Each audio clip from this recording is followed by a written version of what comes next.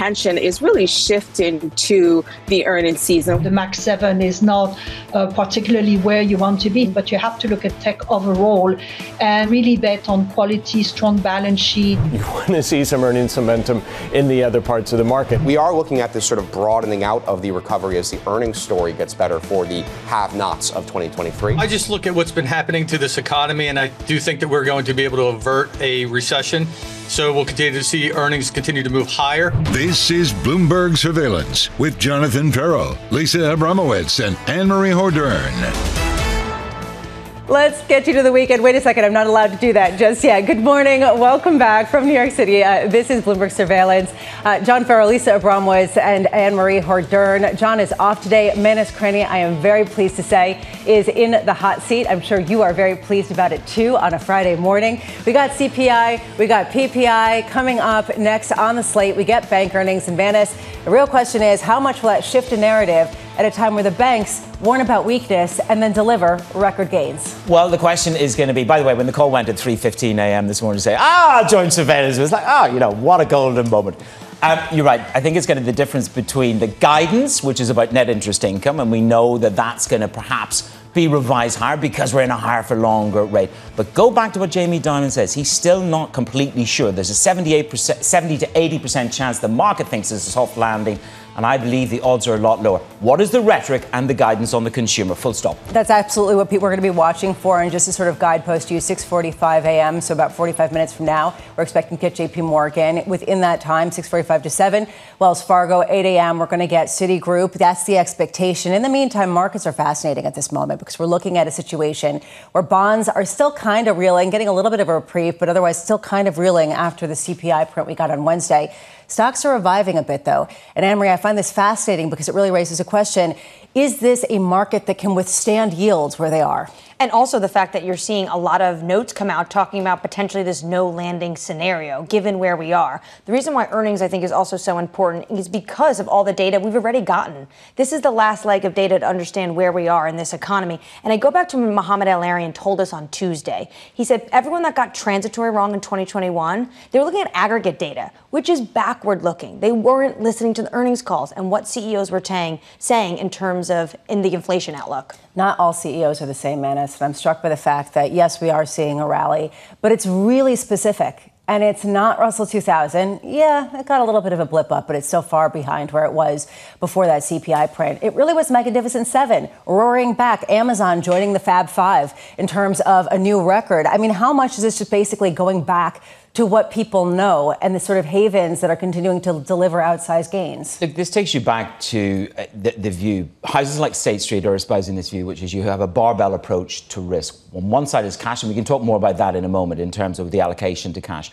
But it is about where the resilience is, even in the face of higher for longer. Call it 4.5%, 5%, whatever it is. And at the moment, the market is stuck at around this 5%, potentially no cuts at all. And with that in mind, you've got high cash generating, solid balance sheets, and that's what gives the resilience to megatech. Which is the reason why I think a lot of people are a little bit confused about the price action, or maybe I'm just speaking for myself. Because on one hand, is this sort of the broadening out concept that people have been talking about, or are we looking at the Mag 7 or the Mag 5, Fab 5, Fab 1 being truly extraordinary? Let's take a look at the scores for a second before we get to the commodity space, because I really do want to dig into what's happening there. You are seeing a bit of a decline. I mean, to talk about 0.2% being a decline. S&P futures basically meandering here. The euro continuing to decline, 106.60, really getting close to that 105 level that we were expecting or hearing about from Jane Foley after the ECB seems almost certainly ready to cut rates in June. The 10-year yield just sort of dipping a little bit after crossing straight through 455, 453.38. Crude, let's get there. Annmarie, up 1.3%. You could see it across the commodity complex. Gold hitting a new all-time high. A lot of people talking about the unrest in the Middle East and how this is directly a result of that. That's right. You're seeing a lot of geopolitical risk across the commodity space this morning, and this is Israel's bracing for this potential attack. Now, we had written about this yesterday. Bloomberg News talking about an imminent attack could come in the coming days. There was something that tangible happened yesterday, which I think is interesting.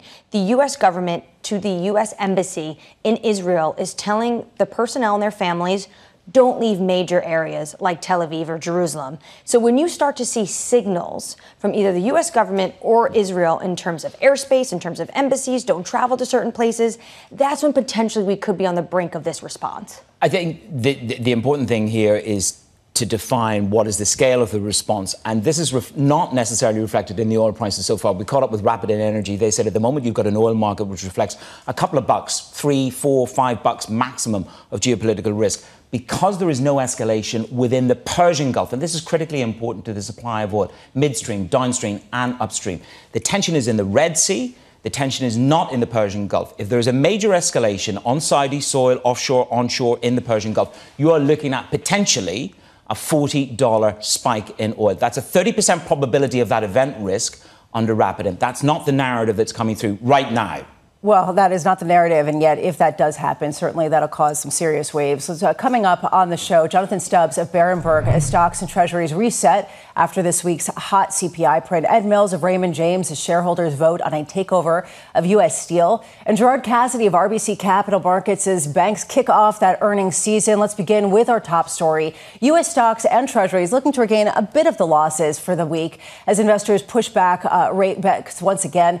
Jonathan Stubbs of Berenberg saying this. Initially, equity markets tracked interest rate expectations closely, but equities have continued to rally in the last couple of months as expectations of rate cuts have moderated. Some Fed members are now even suggesting just one rate cut later this year. Jonathan joins us now. And before we get into the will they or won't they cut rates debate, I want to get your sense on what you make over the price action, the fact that stocks have rebounded but entirely led by Magnificent Seven, with the rest of the complex left behind.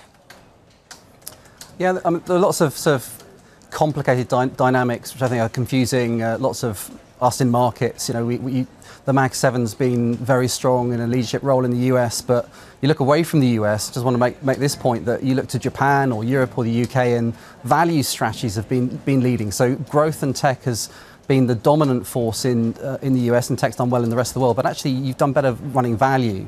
So you've got very sort of mixed signals coming from markets. The gap, as you mentioned, from the note we wrote between equity markets and rate expectations. There's a similar gap between gold and sort of real rates as well, which has emerged. So markets are sort of beating to multiple drums at the moment, and there's no consistency. I think that makes it very difficult for investors to really know how to position real time. Jonathan, good morning. It's Manus. The divergence was very, very prescient yesterday between the tonality of Christine Lagarde in terms of her ability, her desire to get on and cut rates. Look at the bond market this morning. Look at the euro at a 5-month low. So these markets are reflective of a much more confident ECB in cutting mode relative to the US. What does that divergence story do to the equity story US to Europe? Yeah, it's one of these contrasts that we're seeing this time, you know, at a policy level, also, you know, at an inflation level, and you take a bit of a step back and think, what's happening. This is what I call the visible hand, the very visible hand of the US government. If you look at government investment in the US, it's running at sort of 12% year on year real. That's twice as high as the highest level we've seen in the last 20 years. We know if US government debt is sort of being added, almost $1 trillion every 100 days. So the US government is sort of critical to understanding, and US government policy and action is critical to understanding why the US economy has been so robust, in turn why US inflation is hotter, in turn why US rates will be higher for longer. And Europe doesn't have such influence from that visible hand. So we're starting to see that gap emerge. Currency markets are reflecting that. In terms of what it means for equity markets, we're getting signals both from US equities and German equities, European equities, that after this very strong rally, investors shouldn't be chasing the market at this point. And that's pretty consistent across our signal set. So we think equity markets are set here for a consolidation phase or a pause for breath. And over the next few months, we have various risks that we have to digest as well. Some of them are political, some also geopolitical, as you've already mentioned. Listen, we've struggled to get a 2% drawdown in any one day in the United States in the past number of months. So if you talk about a pause, what invokes a significant pause? Is a significant pause a drawdown of more than 2%, down to 5%? Or are you standing back and saying, look, there's not going to be a correction to the scale of 10%? So what is it that invokes it? Is it no cuts at all? Is it that we suddenly end up there? I mean, we're down to 1 cut by some of the major houses. Or does US exceptionalism mean equities can trade with impunity to no rate cuts? Yeah, I think it's a very good point. The whole Goldilocks trade was based on US avoiding recession, so soft landing. That seems likely, but still risks there. And also part of that was sort of quite sort of healthy support from moderating inflation and significant rate cuts, and it seems that that's very unlikely now. So markets have sort of turned a blind eye to that, and I think the stretch in valuations we're seeing. US is on 20 times forward earnings. I always say we've only been higher than that twice in 50 years. That was the TMT bubble, liquidity fueled. That was the post-COVID bubble, liquidity fueled. You can argue now we have some version of that because we have a lot of liquidity crowding into US equity, into tech, into credit as well. So we do have these sort of very powerful liquidity dynamics. But as we go forward from here, I think at these levels, it's really important for investors to pursue what I call active hedging strategies. We have a high weight, 25% weight in our sort of asset allocation hedge. That's Bitcoin, gold, and cash. Within equity markets, we wrote a note a month ago on the energy sector. It's got valuation, cash flow, balance sheet, share buyback support, and you get a free hedge into geopolitics and also against the tech sector. So we're looking at active hedging strategies here. It's not a reason to run away completely from equity markets, but I think we have to sort of change how we sort of approach equity markets at these levels. What kind of drawdown are you looking for that would actually make it attractive? A 2% drawdown? Because it seems like that would be something out of the norm of late. Yeah, I mean, to genuinely trigger signals which are take on risk signals, then we're probably looking at a double-digit drawdown for equities, US-led. That's of the magnitude of moves we need in these markets to get the various models that we look at, whether they're liquidity-based, whether they're valuation-based, whether they're sort of earnings margin-driven. We probably need a double-digit return drawdown to then see some signaling which is supportive of taking on risk. So, to get that, we need a sort of a bit of help from a risk being activated at this point. You mentioned at the start of the show various sort of active risks in various parts of the world, including the Middle East. These are all risks that investors have got to take on board right now. But as you say, we haven't seen much of a drawdown in the US or in Europe. Remarkably, over this sort of 6-month post-October rally period, is led to our risk-adjusted return analysis in Europe, for example, showing that in Germany we've had the highest risk-adjusted returns on a 6-month rolling basis in the last 20 years. That's another signal which is telling us just to be more cautious at this point. So rebalance portfolios, actively hedge, don't disengage with equities, but make sure you're protected as well at the same time. Jonathan Stubbs at Berenberg, thank you so much. Let's get you an update on stories elsewhere this morning. Here's your Bloomberg brief. KKR is taking a cue from Berkshire Hathaway by bidding big on long-term private equity and resulting dividends. In an exclusive interview, Co-Chief Executive Officer Joe Bay told me that the company expects to see $300 million of dividends in its strategic unit by 2026, with plans to double that by 2028. Berkshire Hathaway is an apt analogy in the sense that we look at a lot of business models, why certain firms have been super successful over time. And there are a lot of powerful messages in what Berkshire has built.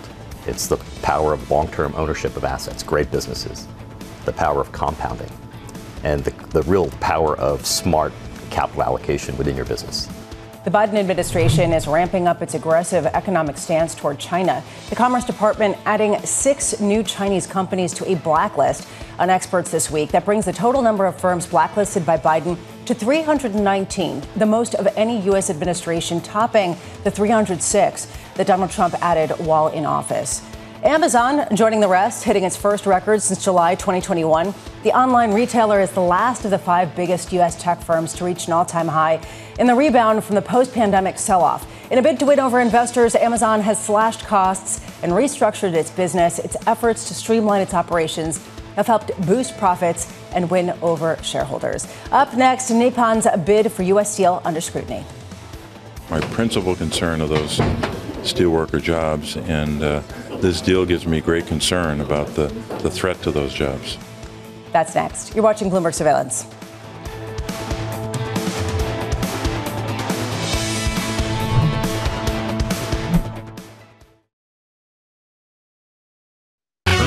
season is here. I think we're all asking the same question. Just how much earnings growth they're expecting. Bloomberg is first to break the numbers. Gilead just coming out right now. We have Take-Two numbers. Shares of Pinterest. Lucid Group coming out with its earnings. All eyes right now on NVIDIA. A lot still to come. With the smartest insights. How much bigger could profit and revenue have been? Better than what the street was expecting. Bang in line with estimates. We will have full and instant analysis. Continuing coverage on Bloomberg. Context changes everything.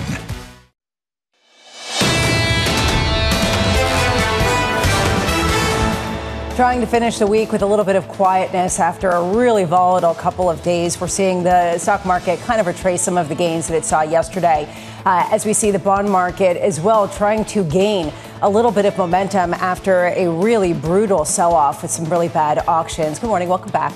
This is Bloomberg Surveillance. John Ferro, Lisa Abramowicz, Annmarie Hordern. John is off today. Menace Crenny is with us. And we are looking at a market that is reeling under a trifecta of different influences. You have the Fed policy and ECB policy. You've got economic data. And you have geopolitics. Under surveillance this morning, Nippon's bid for U.S. steel under scrutiny. We're pushing the White House on national security grounds and on trade enforcement, and fundamentally what this means to American workers and American jobs. My principal concern are those steelworker jobs, and this deal gives me great concern about the threat to those jobs. Here's the latest. Shareholders of U.S. Steel voting today on the $14 billion sale to Nippon Steel. The vote coming as the Department of Justice opens an extended antitrust probe into the bid. Ed Mills of Raymond James writing, quote, investor expectation is the shareholders will vote to approve the deal. The reality is that President Biden has committed to being the most pro-union president in the history of the United States. If the United Steelworkers support it, it gets done. If they oppose it, it does not. Ed Mills joins us now. Ed, is basically the saga preparing to come to a close at the end of today? When shareholders vote on this, you get steelworkers that actually back this, and Joe Biden backs off. Well, if you have the steelworkers support this, I still think this is probably something that might need to go after the election for approval, because one of the first lessons I learned in D.C. is that when you're explaining you're losing, and so it's a very narrow window here to get the support of the steelworkers, but also not to have other Republicans, especially the Republican nominee for the presidency, Donald Trump, to still blast the Biden administration. The two senators that you just highlighted are two of the most vulnerable senators come this fall, representing Ohio and Pennsylvania. If they lose, the Republicans will have a majority in the Senate. If Joe Biden loses Pennsylvania, he's not reelected. So there is a kind of clear political story here. What we're seeing in D.C. this week, kind of the bulls are telling me there's statements out of the U.S. ambassador to Japan, Rahm Emanuel, the former White House chief of staff, telling folks to chill. That might be a signal that we just have to work out the politics. But there's also this continued insistence by a number of people, including the president, that U.S. Steel needs to remain a U.S. domiciled company. And so that's where I kind of really highlight how important it is for the workers to come on board and get some labor commitments before this deal would politically be able to close. Sounds like they have to run out the clock if they want to see this deal get closed. You mentioned Ohio Senator Sherrod Brown. Well, the other Ohio Senator, the Republican, J.D. Vance, also potential VP pick for Donald Trump, is writing this letter overnight, we've learned from Political, to U.S. Steel, about U.S. Steel and the Securities and Exchange Commission, concerns about the company's misleading shareholders in a March proxy statement. So you see this on both sides of the political aisle. So if you look at the future, doing deals in the United States, how difficult is it going to be, whether or not it is Biden or Trump next year? Annmarie, we have populism in our politics. And when we have that, and we have the income inequality that exists in this country, the technological changes, that usually sees a significant increase in antitrust scrutiny. I think that continues regardless of who is president. Some of the personnel will change. Some of the incentives will change. I do think the Nippon U.S. Steel deal is unique in terms of the fact that this is kind of an iconic name. that this brings about some economic anxieties that have existed within the kind of Midwest for years. There is kind of the trade fight that we have with China, but before the trade fight we had with China in the 80s and 90s, those trade fights were with Japan. So it comes at a politically very difficult time where this might just be kind of wrong company at the wrong time. We have to see if that works out with the deal with the steelworkers. It is also very unfortunate for them to kind of have this vote 2 days after the Japanese prime minister had a White House state dinner, was before Congress. So it's more about the unique aspects of this deal for this company, but it is in that broader kind of populist, kind of antitrust, anti-M&A kind of environment that exists here in D.C. Ed, we've also got a number of developments overnight regarding the Middle East. One about how the U.S. Embassy in Israel, they're telling personnel not to travel outside of places like Tel Aviv and Jerusalem. Late last night, we heard from the Chinese Foreign Ministry that there was a call between Secretary Blinken and his counterpart regarding the Middle East. There's a lot of concerns that there is going to be this retaliation from Iran. What is the U.S. response going to be to that? So since October 7th, the United States government and the Biden administration has been trying to contain the conflict between Israel and Hamas. This is the biggest challenge since October 7th, especially after the Israeli attack on the Syrian kind of consulate of Iran. Iran is going to want to have a response here. What that response is really is going to be a question of, does it kind of just respond to that previous attack, or is it a precursor for a broadening out of this conflict? That's what investors want to know. In DC, what we're looking at here is kind of how much does that impact kind of energy prices? How much does that impact inflation? How much does the kind of broadening out kind of make it even more difficult for Biden to discuss kind of how he has led kind of the geopolitical side of his job? And so the more there is geopolitical risk, the more that there is inflation, the harder that is politically for Biden. The more there's inflation, the more there's geopolitical risk, the harder it is for this market to grind higher. So this is both a international and domestic story, but also very much a DC in-market story. Ed, good morning, Manis. How important is it that the escalation is in the form of proxies, either in the Houthis or in Hezbollah, in other words, around the geography of Israel and not in the Persian Gulf? We have the Iran's Revolutionary Guard saying it won't block the Hormuz Strait. Now, this is critically important because this is where there's an inflection point on oil and energy prices. So what is the tolerable, acceptable response, do you think, for the U.S. in terms of the proxies? Yeah, Manis, I would think that from an investor perspective, from a kind of leadership perspective, if it is a response through the proxies, I think that would be viewed as arguably the best case scenario, because we are already seeing kind of the proxies of Hezbollah and Houthis already engaged in the region. And so how much of it is just a dialing up for Iran to remind the world that they still have the power and they need to have a direct and specific response to the attack? So I think that would be kind of viewed from the market as the least disruptive. If you saw something that was directly from Iran, that's where we'd have the biggest question marks for this market and for the fact that it could be broadening out. So I think, Manis, you hit on the exact issue we have been debating with clients. Ed Mills of Raymond James, thank you so much for joining us. And as you do debate this and the market debates this, you see oil prices, crude now up 1.1% and just really crossing that $90 threshold once again. Annmarie, I am struck by the idea that this is going to be escalation regardless, because if Iran directs Houthis to attack Israel, then it just sort of solidifies the connection between the two. There will be a response. When is the question? And what we also heard from Axios overnight is that the Iranian foreign minister, Amir Hossein Abdullahian, told his German counterpart that it will be, quote, appropriate. I don't think Iran wants to start a war, but when their consulate is attacked, this is a government building, they know they have to respond. Tit for tat without necessarily creating a global conflagration. Coming up, Gerard Cassidy of RBC Capital Markets with earnings from JP Morgan and Wells Fargo around the corner. You do see markets taking a bit of a dip after yesterday's reprieve that was led by the Magnificent Seven.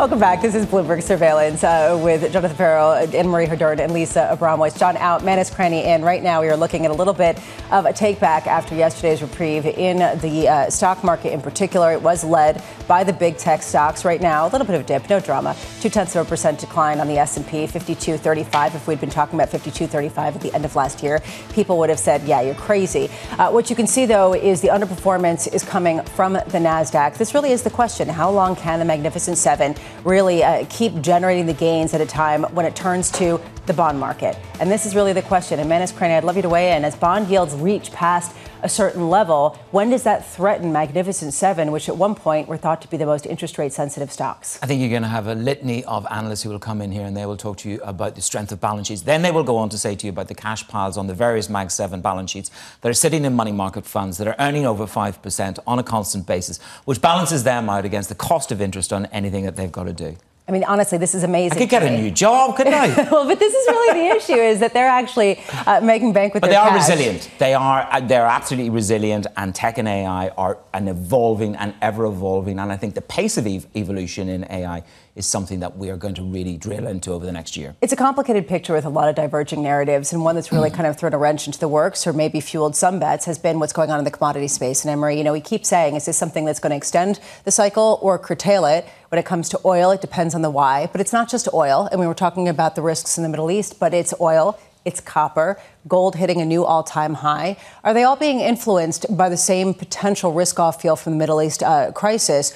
Or is this something else in sort of this mishmash of narratives that we have? Broadly speaking, when you look at some of the hard commodities, it's about a global manufacturing revamp, especially when it comes to likes of potentially in China. But also copper is because of potential these copper cuts at Chinese smelters, because how much China matters to the copper market. When it comes to oil, though, the question analysts continue to ask is this temporary or not? And if you look at some of the calls, when they say that oil potentially reach $95, $100 a barrel, people are looking at the summer. And then potentially it fades away. But that's where it's a political poison here.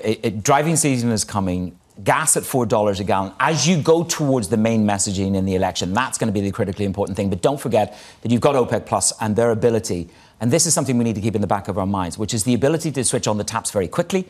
Saudis down at 9 million barrels. The Emiratis have excess capacity. The Saudis have excess capacity. So if OPEC Plus really do want to help out their friends in the White House, I don't know whether that's the kind of alliance they have. Yeah, I have two oil experts on the show this morning, so we will be getting lots of this. This is actually really pertinent relative to the recent price action. A lot of it will be determined, when you talk about politics, also by where yields are and what that means for Fed policy. Under surveillance this morning, Fed President Susan Collins urging patience before easing can begin, saying, quote, "The recent data have not materially changed my outlook, but they do highlight uncertainties related to timing. This also implies that less easing of policy than previously thought may be warranted." Bloomberg's Michael McKee will be speaking with President Collins later this morning at 9 a.m. But, Manus, it strikes me that this was exactly what people were looking for. How much does a hot CPI print really change the narrative for a Federal Reserve that has seemed really gung-ho about cutting no matter what? This comes down to one word: confidence. And I think it was reflected very clearly yesterday. There's a spread. There's a divergence, we know, in rates. There's a divergence in currency. There's a divergence in confidence between the Fed's confidence to actually get on that cutting track. You've got a number of houses now down to one and done in December. So that is late and certainly less than the market had anticipated. Whereas listen to the narrative from Christine Lagarde, and it was emphatic. I mean, that lady took a hold of that news conference right at the end and she said, our disinflation is different to their disinflation. Perhaps I'm over-egging the tone, but it was very, very clear at the end. Why not? Have a bit of drama on a Friday. Right. Well, we also heard from Thomas Barkin yesterday, the Richmond Fed president, and he was talking about if you want to recalibrate, when does inflation start to make that case? And he said this: unfortunately, the last 3 months have not been supportive of the case, but we'll see. Remember Priya Misra is bumpy, the new transitory? The last 3 months, 3 times. Is that a blip? Is that a bump? Or is that now going to be a trend? And I think that's what we want from Susan Collins today. They don't seem to be ready to wholeheartedly just sort of abandon the theory that just normalizing policy does mean bringing rates down and that it is needed at some point later today. Meanwhile, Apple looking to boost computer sales with a new line of Macs featuring in-house processors designed For guess what? Artificial intelligence. Bloomberg is reporting every Mac model will be updated after sales fell 27% in the last fiscal year. Apple climbing over 4% yesterday, the biggest single-day gain in 11 months, which maybe fueled some of the gains. But Annmarie, this raises a question. Is this signaling, or is this something that is actually going to fuel sales, considering that it's not the Macs that's really going to drive anything? It's just the suggestion of, what was that? AI. Yeah, they're weaving AI now into products, unlike potentially weaving AI into fancy new products like the robot we've been talking about and that Mark Gurman also was scooping. But the problem with Apple is that they're playing catch up to Microsoft, to Google when it comes to AI. But potentially the end of the year, we'll see something actually tangible because AI may now be integrated into your computers. You don't need to go find it on a website. Your phone will talk to you, and it will cook dinner for you, and it will tell you why you are parenting incorrectly. Meanwhile, bank earnings. Morgan Stanley shares falling the most in 5 months after a report that multiple regulators are investigating the bank's wealth unit. The Wall Street Journal reporting the SEC, the Office of the Comptroller in Currency, and the Treasury all digging into whether or not the bank has done enough to identify risky clients and the potential for money laundering. The news comes at sort of inauspicious timing when it comes to just where banks are in the focus. JP Morgan, Wells Fargo, and Citi are set to report earnings this morning. Morgan Stanley on deck next week. Gerard Cassidy of RBC joining us right now. Gerard, before we get to JP Morgan, which does come out probably in about 10 minutes' time, how seriously are you taking this report about Morgan Stanley? It's very serious, Lisa. You know, AML, BSA issues, as we all know, are very, very serious for all financial institutions. And you have to imagine that Morgan Stanley obviously is working very diligently with the regulators to solve this problem. It is unfortunate that this has happened, but I think they'll resolve the problem, and over time they'll fix this issue. Meanwhile, JP Morgan on deck, and I do want to get to that because a lot of people used to herald this as the beginning of earnings season and really the kickoff to the tone that we can expect from other companies. Increasingly, it has not served as that, but it has shown to be a litmus test for bank earnings. What are you looking for? What's most important in this report?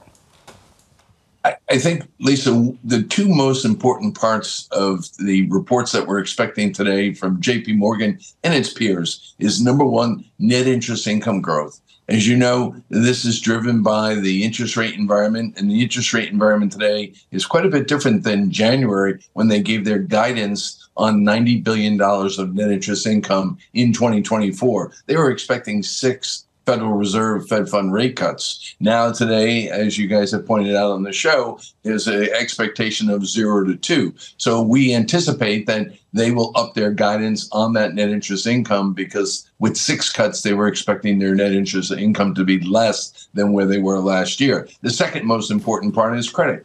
What is credit quality doing for them and their peers? We're all very familiar with what's going on in the office markets in the United States. So we need to see, is credit holding up in the other areas? And then third, capital markets. How strong was their capital markets business this quarter?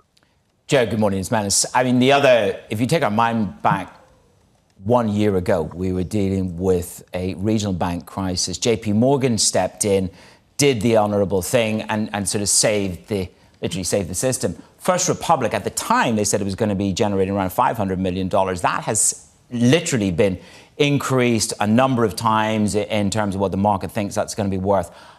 Up to $2 billion. How important is First Republic in the numbers? And does that story run out of breath at some stage?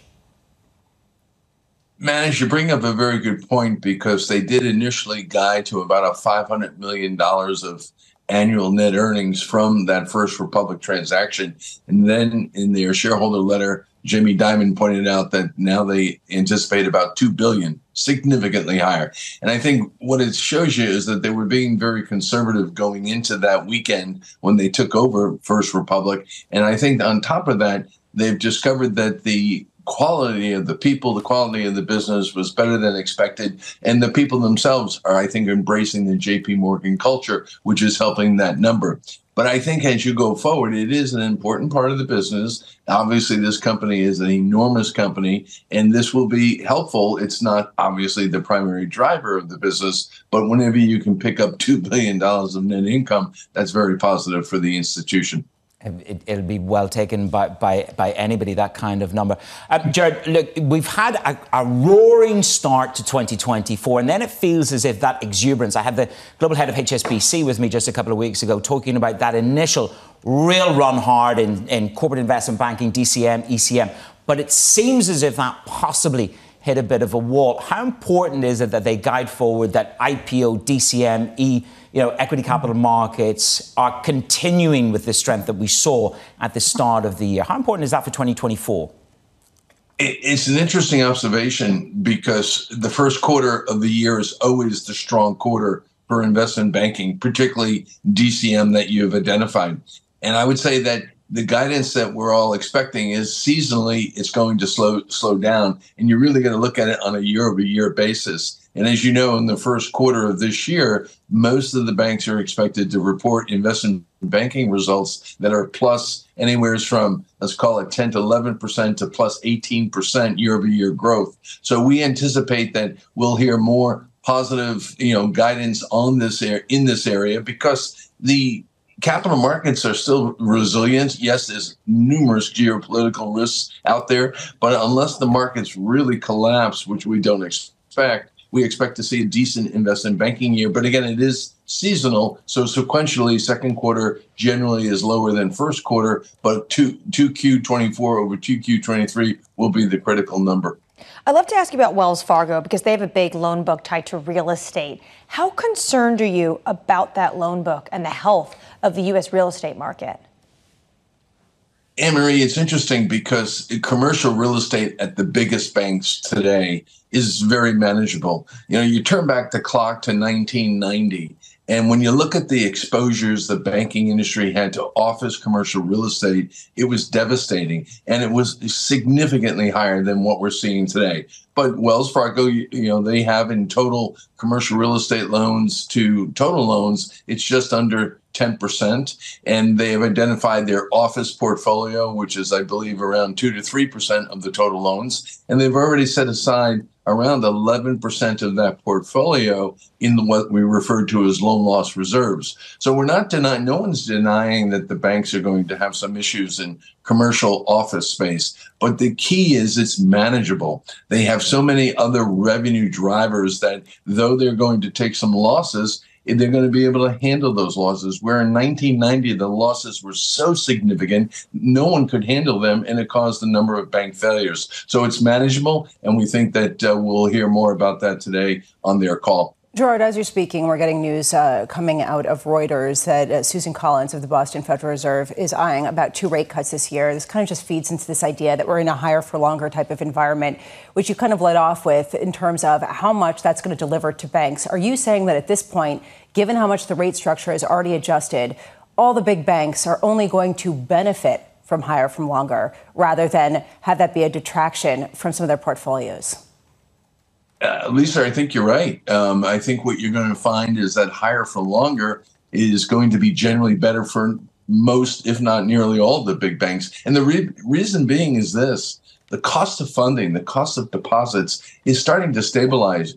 If you go back to the last 4 tightening cycles, what you'll find is that around 6 to 9 months following the last Fed funds rate increase, which was in July of last year, deposit costs start to stabilize. Deposit betas stabilize. However, the cash flows coming off of the assets, fixed income securities as well as loans, they get reinvested into higher yielding securities. So the spreads start to widen. So higher for longer is beneficial to the banks. Now, granted, 1 or 2 cuts would even be better because funding costs would start to fall. But generally, higher for longer, we would argue, is better. And you just compare that to what happened going into 2020 at the start of the pandemic when they cut rates dramatically. And that was very negative for margins. And obviously, we're not expecting that today. But Gerard, a boom for bigger banks, but higher rates cause a lot of pain for regional banks. What's the divergence you see now from the big and small when you look across the U.S. landscape?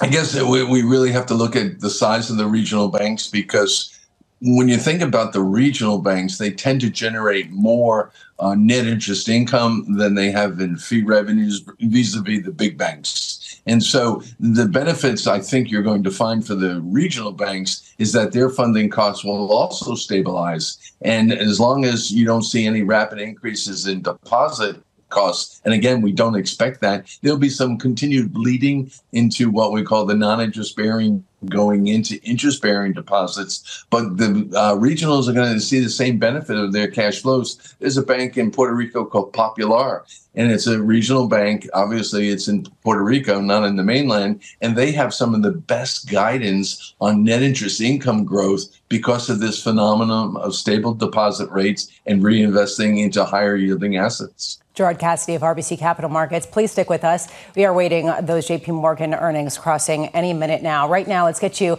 an update on stories elsewhere this morning. Here's your Bloomberg Brief with Yahaira Hakis. Yahaira. Hi, Lisa. Cathie Wood's ARK Investment Management announcing it holds a stake in OpenAI. It's the latest in a string of high-profile investments into the Silicon Valley darling, the biggest coming from Microsoft investing $13 billion. This comes as Cathie Wood's most famous vehicle, the ARK Innovation ETF, has been struggling. After years of gains, it stumbled this year due to a decline in Tesla's stock performance.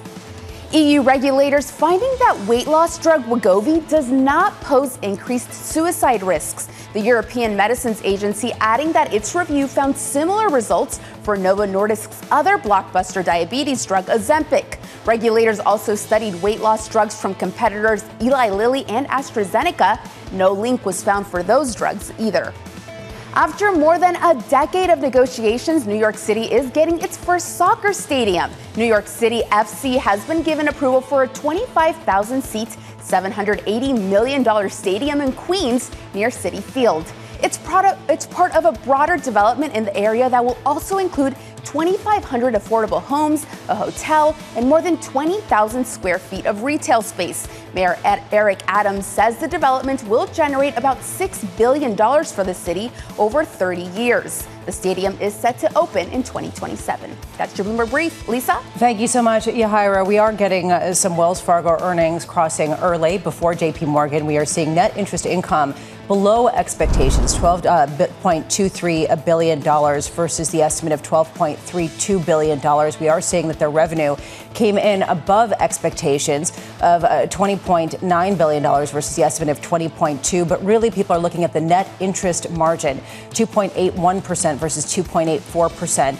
As expected. We'll dive through all of those numbers as well as get a sense of what's going on with JP Morgan right now. The initial read from stock investors are that it is a negative kind of issue. We are just also getting first quarter earnings from JP Morgan. Just to give you a little flavor of it, we did get a sense that they are beating, although on their first quarter loans a little bit lower than expectation. We'll break it all down and get you a sense of what we're looking for here. But they are trickling in as we get a sense of the biggest Wall Street banks. Right now, we're looking at managed interest, net interest, actually coming in slightly below expectations, $23.2 billion versus $23.22 billion, basically in line. But across the book, what you're seeing is adjusted revenue for the first quarter, $42.55 billion versus the estimate of $41.64 billion, likely another record in terms of their revenue coming in the bank. The shares are up about 0.3%. We'll break that all down coming up and more. This is Bloomberg.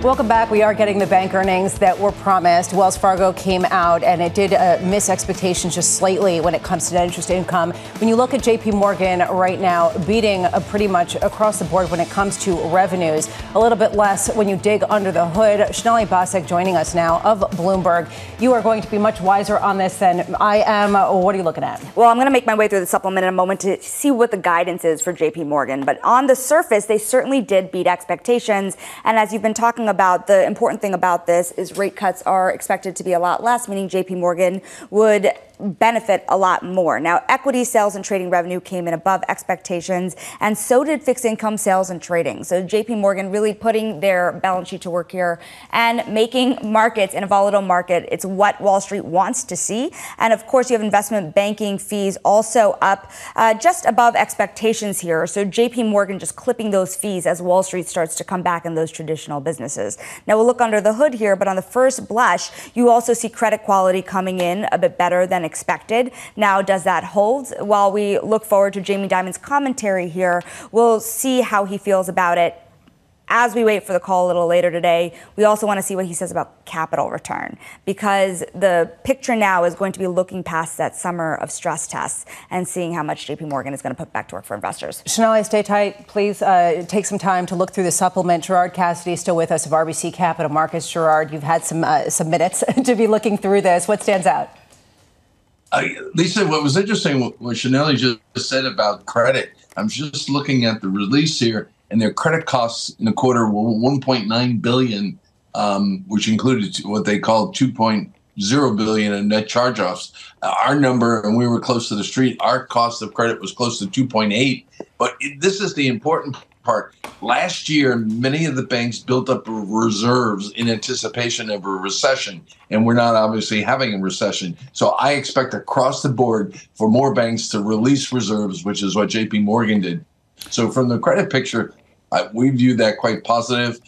Second, on the revenue side, as you guys have pointed out, the numbers came in nice, slightly better than expected, particularly in the capital markets area. Jared, I was just looking at additional headlines. This is on net interest income, which we've all been talking about this morning. The expectation was for perhaps a guide higher, but he talks about the current quarter. NII fell on deposit margin compression on lower deposits. Again, higher for longer. Maybe you look at money market funds. Maybe you switch out some of your deposits. But this is perhaps part of the narrative as to why the stock is down 3% pre-market. So the first blush, to use that phrase, is NII deposit margin compression. This is not what the street wants to hear. They wanted an uplift. Yeah, they still see, by the way, there's a red headline just come through. They do expect net interest income of about 90 billion. The market wanted a wee bit more than that.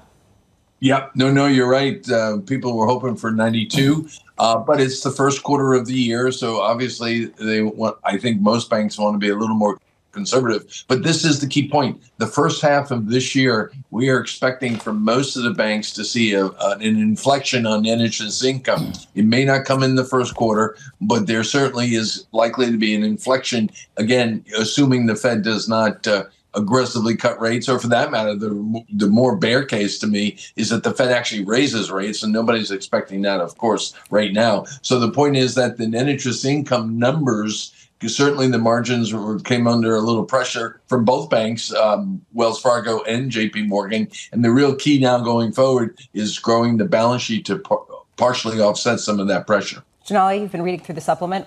Anything that stand out? Importantly, not only is net interest income standing still in terms of the guidance for the year, you actually have an upward adjustment for their expected full year expenses.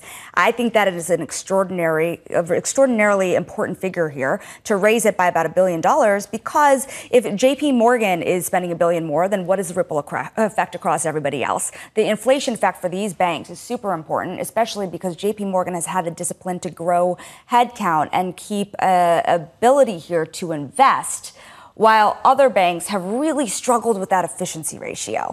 So I'm really curious about kind of the broader read here on how much more the story will turn from that interest rate story to the inflation story, and how much that is going to eat away at the margins. Gerard, this wasn't what you expected. You thought that actually higher for longer would benefit banks. How surprised are you at some of this guidance?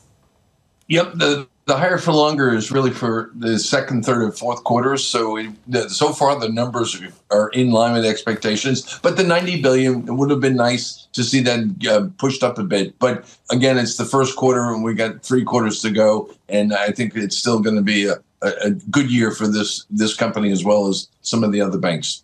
Gerard Cassidy of RBC Capital Markets, thank you so much, as always, for being with us. Bloomberg Sonali Basak, thank you. We will be hearing more from you throughout the morning. Coming up next, we do have Ken Leon of CFRA, Linda Dussel of Federated Hermes, and Mandeep Singh of Bloomberg Intelligence, as well as Colin Martin of Charles Schwab. I have to say, as I parse through some of this data, Annmarie, I'm struck by the fact that JP Morgan is still minting money, but expectations have been so high based on how much this stock has outperformed. That's right. Expectations are basically almost too high for them to meet. Market wanted a lot more when it comes to the net income interest. I was struck by what Sonali said in terms of efficiency. This is what Mohamed El-Arian said Tuesday. Don't look at aggregate data when it comes to inflation. What are the earnings calls telling you? And what Sonali is saying is the earnings calls are telling you inflation is hitting business. Two key things here are the provisions. Provisions at Wells Fargo for credit losses, significantly lower than what the market had anticipated, 938. We're looking for $1.25 billion.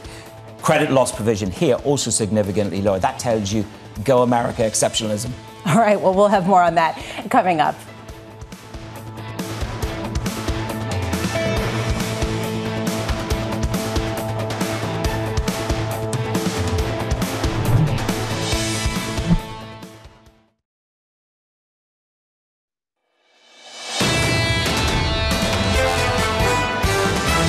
Right now, looking forward, we don't see any rate cuts. I think you're okay, and you will have some rate cut, but it will not be probably what people expected. We're still holding on to that June call. I think it's a very close call at this point. I think people need to have more clarity on how long it's going to take to cut. It's a very binary market. When you're on hold and you're data dependent, both the markets and the Fed, it's going to cause these sort of reactions, in my opinion. This is Bloomberg Surveillance with Jonathan Ferro, Lisa Abramowicz, and Annmarie Hordern. This week might have started boring. It is anything but right now. We had CPI on Wednesday, PPI yesterday, bank earnings coming out now with a really interesting read across the street. Welcome back. This is Bloomberg Surveillance on Bloomberg Television. Annmarie Hordern, Jonathan Ferro, Lisa Abramowicz. John is off today. Manus Cranny in the hot seat. We have just gotten bank earnings. We're going to get into it significantly with JP Morgan and Wells Fargo. But before we do, I do want to just sort of set the scene because it has been, Manus, a tumultuous week in terms of price action. Wednesday, a pretty massive sell-off, and then a recalibration since that has left maybe more questions than answers. It's been the slow dissipation of a belief that the Federal Reserve has got the ability to cut. Bump, bump, bump. 3 bumps in the road in regards to data really changed the narrative in the U.S. It should be said that bonds are rallying in the U.S. this morning. Likewise in Germany, a monster move in Germany because we have this divergence at play in currencies, in rates, and in equities as well. And it is manifest this morning as we see the Bund market fly higher than the Treasury market in the U.S. Jonathan Stubbs of Berenberg actually put it well this morning when he said there's so many different narratives that are kind of driving different actions that it's very difficult to come up with any cohesive storyline, which is why we're all struggling.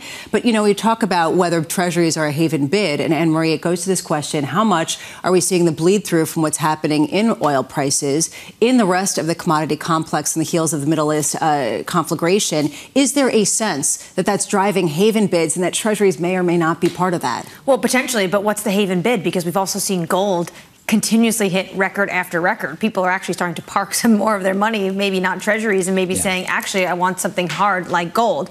Commodities, though, you always have to ask, is this temporary? You look across the board, it's green on the screen from base metals, precious metals, and oil. Oil will be in focus today because of all the rhetoric overnight and this idea that Israel is going to be bracing for retaliation from Iran. All right, let's get the scores. We do have, as Manus was saying, a bit of a rally in the bond market. Yields lower by about 5 basis points, which is interesting how much that's really retracing some of the moves that we've seen previously. 452.97 on the 10-year. S&P futures actually extending the losses that we saw earlier, down 0.4% after we got those bank earnings.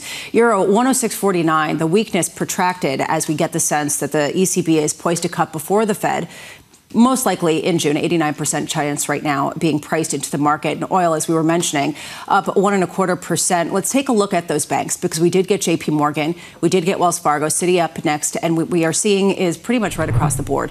There is a sense that this is a disappointment, that they were not able to jump a hurdle, and there is sort of this hint of further competition that is eroding some of their previous joyride.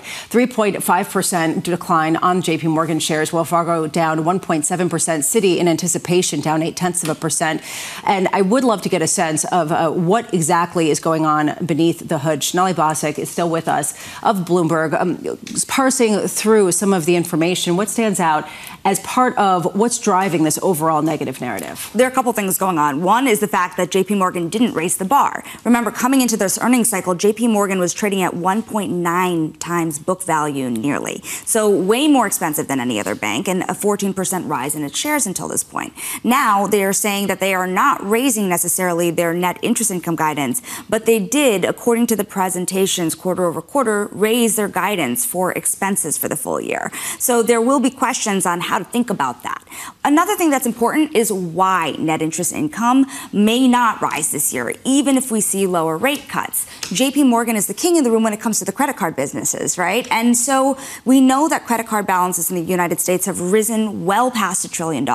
And now there are questions starting to rise about how much you can max out the American consumer, right? You have to wonder whether there is juice left to squeeze in these consumer lending businesses that have just minted money for these big banks. Line from UBS comes to mind: never underestimate the hedonism of the US consumer. I'll just put that to you. But Jamie Dimon on the MLive blog, he's talking about this. There's a number of large, persistent inflationary pressures. So even talking to the macro, if we step back and talk to the macro picture, again, they're seeing inflationary pressures. That's going to hit their expense line, and that's important as well. It certainly is. And remember, for JP Morgan, they can navigate it. They have the best returns on equity of anybody on Wall Street by a margin, by a large margin. But if you think about that read-through for the rest of the banking system, how painful that could be, and you also think about, how much can some of these other businesses jump back to support that increased cost? One lucky thing is Wall Street is jumping back. You have finally investment banking coming back to support those trading businesses. But again, a question remains, man, is how hard do you have to work? Not only how much do you have to spend when it comes to that extra banker fee, that extra trader fee. Guaranteed bonuses. Exactly. But also this idea, when you look at the way that they're using their own balance sheet, JP Morgan's value at risk has risen just a tick higher than it's been throughout the last year, which means that they're having to work a little harder to put that risk appetite back into markets. You see that most. They go line by line back in foreign exchange and credit products, as you would expect where the volatility is. Which raises this question about how much the Apollos of the world and the KKRs and the Oak Trees and the Carlyles are really starting to eat away at some of their ability to just sit back and take it easy. Sonali, stay close. We've got Wells Fargo coming up in a little less than an hour. Ken Leon, Director of Equity Research at CFRA, joins us now. Ken, what's your big takeaway from the earnings reports we've gotten so far? I think the first quarter sets the base for growth for the rest of this year. And I think the narrative is to be conservative. We certainly have a different economic backdrop is for growth. We saw a very healthy loan activity that will accelerate for the rest of the year, not only consumer, but really business. And to your point about, are the banks going to compete with the Apollos of the world? We saw healthy fixed income underwriting. We also saw off the shelf dusting bank loan syndicates and giving very aggressive pricing. So the direct lending from the Apollos and Ares is really bought off. So I think the opportunity here is really net interest income is based on rate, but also on volume. Volume is business activity, expanding the balance sheet. And that's why I think JP Morgan is guiding conservatively, and they're going to exceed expectations if we have a very healthy U.S. economy this year, which we believe. Good morning, Ken. I'm looking at both Wells Fargo and JP Morgan on the provision for credit losses. And just before the break, as we went to the break, I said 1.88 billion at JP Morgan, less than $1 billion over at Wells Fargo. Still, both of these materially lower than the market had expected.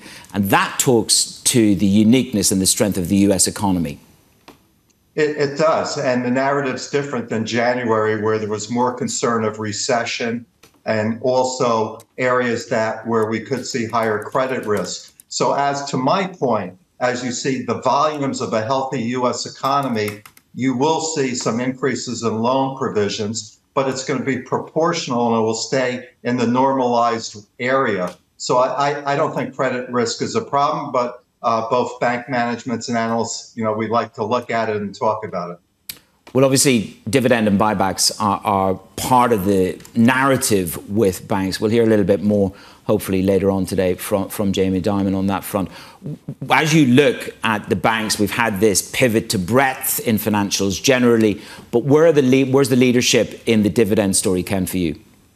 It's a great question, and now we're speaking about investors in terms of when we look at the financial sector, 65% are 12 stocks, 6 of the largest banks are in there. And also return of capital comes up with the mid-year, the June bank stress tests. And, we think the banks are very well capitalized. They're also building up their capital because we don't know what's going to happen with what's called Basel III Endgame, which is getting a lot of pushback from Congress that it's too onerous and has negative impact for the U.S. economy.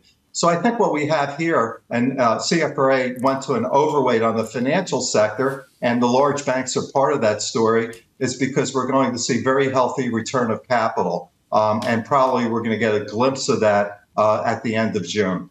Ken, sometimes people take a look at bank earnings and they say it kicks off the rest of earnings season because it gives a tone of what the economic outlook looks like. I'm not clear on whether there is a clear read on the economy going forward in these earnings. Did you get one? I think there is, because we did see credit service income still very healthy year over year and sequential. So the consumer is healthy in spending. We'll take a closer look at volumes or transaction activity. We did see in the commercial loan activity mid-teen growth year over year for JP Morgan. That suggests that we're seeing CEOs more confident for capital raising, whether it be through loan activity or going to the capital markets, which we think in the second half of this year, there is a tsunami of capital that has to exit the private equity firms, which is going to benefit IPOs or M&A. Meanwhile, what you're looking at in terms of net interest compression, that is compelling to me. And Menace was talking about this earlier, this idea that they've got to pay more for deposits and that deposits are leaving. This really raises a question. Is this basically you're going to get a more direct read-through of that 5% benchmark rate if you just get into a savings account? And this might be somewhat personal, but, there's this question of, are they going to have to pay up akin to what the regional banks have having had to do for a longer period of time? Totally different businesses. It's an easy narrative. So I mean, if you're Citi or JP Morgan, you have treasury services, custodial, institution, and then of course you have small business and individuals. So their relationships are far greater than giving 5% versus, of a small bank versus 4.6% on a CD. Their relationships are dynamic. And when you look across where deposits are for these large banks, and there is a high percentage to my description that are non-interest bearing, that it's a little bit different. So Moynihan, the CEO of Bank of America, always has a great explanation for this, is we have diversified businesses. And in terms of our deposit base, it's also based on the underpinnings of other things that we do in those relationships. Well, JP Morgan certainly has that breadth. Give me your view on this. If I reflect back to the start of the year, HSBC wholesale sacked 27% of the commercial real estate exposure. They were nervous. The world was nervous. We're less nervous now. It takes my mind back to just before the GFC. Who was left holding the baby when it came to, CDSs? Who is holding the baby in terms of C or E exposure that we should be concerned about? Or is that a media obsession and not an analyst's obsession with C or E? We look very closely at that, and I also cover part of real estate. And there isn't a black swan event here for the largest banks. But when you go down and look at the total portfolio of commercial real estate, it's mostly in multifamily. And then when we go down to office, for JP Morgan, it's investment grade borrowers, it's Class A tower buildings. It might be idiosyncratic, but to Gerard's point, Gerard Cassidy earlier, it's under 5%, 3% of the total loans. When you get down to the regional banks or smaller, it becomes more problematic. But because these are not massive consumer loans, they'll just kind of extend these loans for 2 or 3 years and work out any problem real estate. But for the largest banks, we all watch it very closely, and we look at all the metrics. and think that this will be more idiosyncratic, not systemic. Ken Leon of CFRA, you are going to be back with us in 8 a.m. following the Citigroup earnings. Thank you so much for being with us today. Right now, let's get to an update on stories elsewhere this morning. Here's your Bloomberg Brief with Yahira Hakis. Yahira. Hi, Lisa. Morgan Stanley shares falling the most in 5 months after a report that a number of U.S. regulators are investigating the bank's wealth unit. The Wall Street Journal reporting the SEC, the Office of the Comptroller of the Currency, and the Treasury are all digging into whether or not the bank has done enough to identify risky clients and the potential for money laundering. Cathie Wood's ARK Investment Management announcing it holds a stake in OpenAI. It's the latest in a string of high-profile investments into the Silicon Valley darling, the biggest coming from Microsoft, investing $13 billion. This comes as Cathie Wood's most famous vehicle, the ARK Innovation ETF, has been struggling. After years of gains, it stumbled this year due to a decline in Tesla's stock performance. And President Joe Biden making another move to tackle student debt. He's forgiving loans for about 277,000 Americans, most of them enrolled in the government's SAVE program, which promises to cancel debt after at least 10 years of repayments. This move will wipe away about $7.4 billion in federal student debt. Earlier this week, President Biden announced a Plan B to forgive loans for more than 25 million borrowers. That move is likely to face court challenges. That's your Bloomberg Brief. Lisa? Thank you so much, Yahira. Up next, big tech leading the way. Growth and tech has been the dominant force in the US, and tech's done well in the rest of the world. But actually, you've done better running value. We think equity markets are set here for a consolidation phase or a pause for breath. And over the next few months, we have various risks that we have to digest as well. That elusive decline that everyone's been looking for. That's next. This is Bloomberg.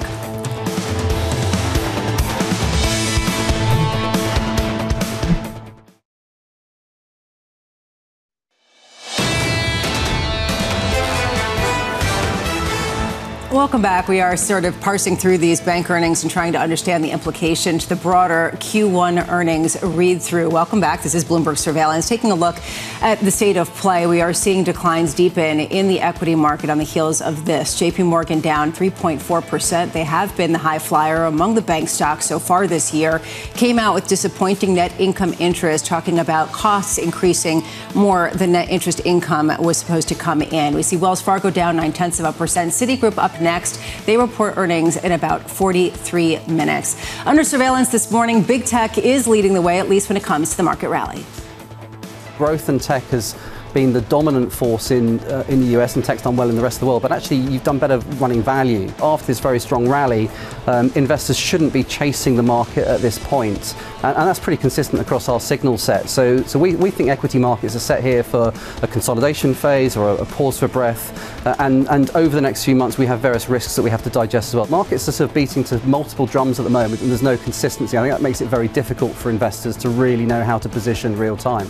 And today is just another example of that, with sort of the whack-a-mole between what you see from JP Morgan earnings and the potential for some sort of AI adoption within Apple. Here's the latest. Big tech driving a rebound in stocks, at least yesterday, after hotter than expected inflation data led to equity losses and pushed back rate cut bets. Linda Dussel of Federated Hermes writing this. If the Fed doesn't cut in June, tough back half CPI comps make some wonder if it will postpone rate cuts until next year. Linda joins us now. And before we get into, Linda, the sort of will they or won't they, how many cuts will there be, what is the relationship between rate cuts and the stock market, which hasn't been able to really figure it out in terms of exactly which direction to go? Well, good morning. Thanks so very much for having me back again. And it's interesting about comps, and it's interesting about looking back and then looking forward. And what the market is expecting now, well, is a consolidation, because it's been so very, very strong to this point. And what might bring on the consolidation? And all this talk about rate cuts, and we remember we started the year, we're going to have 7 rate cuts, and then 6, and then 5, and then 4, and then 3, and the market does not care. The market has been concerned with earnings, and whether or not we get a cut anytime soon, I don't know how interesting that is. We're now at Federated Hermes down to maybe 1 or 2 cuts this year, maybe later on, because June, if they were to cut, is right around the corner, and there's no reason to do so. We can worry about rate cuts. but we're mainly worried about them and what the Fed is seeing as versus the outlook for the economy and earnings. And they have been surprisingly good up until this point. Well, let's go there then, Linda, because if earnings are the most important thing right now in terms of how you positioned, what's the read-through from what we just got from the banks? So the financials are a very, very important part of the marketplace. One of your previous speakers was talking about value versus growth. Growth in terms of earnings estimate, and the ones that we are all very familiar with, are amongst the strongest as we look forward to what will be the earnings announcements for Q1. We're looking at the financial sector and the healthcare sector are two big sectors that we really need them to continue and cooperate and to grow with the rest of earnings, and so that the market's advance can continue. And so when some of the biggest banks, we all know those are the first groups that report, when they come out and say, yes, we beat on earnings and revenues, and we're not so sure about the future and our net interest income, and costs are too high, then that makes us wonder about what their outlook for earnings will be. Because when I look at comps, and we all do, the fourth quarter of this year is which should be the best time for comps for these value sectors, financials being prominent among them and a big group in the S&P. So we can still look forward and expect maybe things will work out, but it's a great way, if you will, to start an earnings season where pretty much everybody wants this correction. And Jamie Dimon's statement talks about the persistent inflationary pressures and more may be likely to come. Then do you look at the earnings to learn more about what's going on in inflation than the backward-looking CPI? Yes, well, of course, it is backward-looking, and that's where our fingers are crossed. We've all seen the numbers come down. What our biggest worries, and you mentioned, Annmarie, what our biggest worries should be, two of them anyway, are inflation and earnings. And inflation being the biggest problem, people can worry, as we do in our business, as to whether or not inflation will move up again. We don't see really good evidence of that, notwithstanding the CPI numbers. What we see is sticky disinflation. And we at Federated Hermes have been suggesting you're going to see that. And you're probably going to see that as a child of the 70s. You're probably going to see that for a lot longer than many people believe. And we're going to have to grapple with that. But it could be okay if earnings stay okay. And earnings have been robust. And we are bullish on earnings at Federated Hermes and going into next year as well. That's what we're going to probably come down to, because earnings tells us whether or not jobs will be preserved or unemployment goes up. Well, certainly at the moment, Linda, the economy looks strong. Unemployment is low. With the narrative that you just put out, I love it, which is child of the 70s, it's going to be okay. We're going to learn to live with inflation. But that's going to mean an extension of breadth into commodity-orientated stocks. We're seeing a rally in gold to all-time highs, but we are seeing yields under a great deal of pressure. So how do I live with it and prepare to live with it a little bit more? Sticky inflation, that is. Well, yes, thank you. That's for a question very, very important is in terms of what is going to happen and with breadth. And as you mentioned, one of the reasons why the market has been so good this year is that even as big names like Apple have pulled back, you've seen other sectors broaden in terms of their participation with this rally. And the next logical step after the big cap techs is the rest of techs is then the big cap cyclicals, which is what we have been seeing. And that would include groups like the financials. But the breadth needs to carry on. And what about those regionals banks where we all have the commercial real estate concerns going on, and breadth that again is the child of the 70s?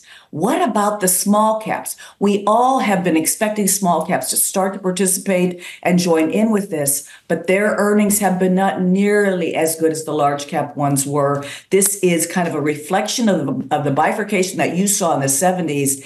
And lots of people believe that you need interest rates to come down for small caps to get the relief, to get the earnings to join in, but they can't reduce interest rates because they see a recession, but rather because they think they've tamed inflation. And this will take longer than many people expect. Linda, just quickly, I only have about 45 seconds. You said that everyone wants the sell-off and that you're looking to earnings. What kind of sell-off would you be looking for that would get you excited? We were talking to Jonathan Stubbs. He said double digits.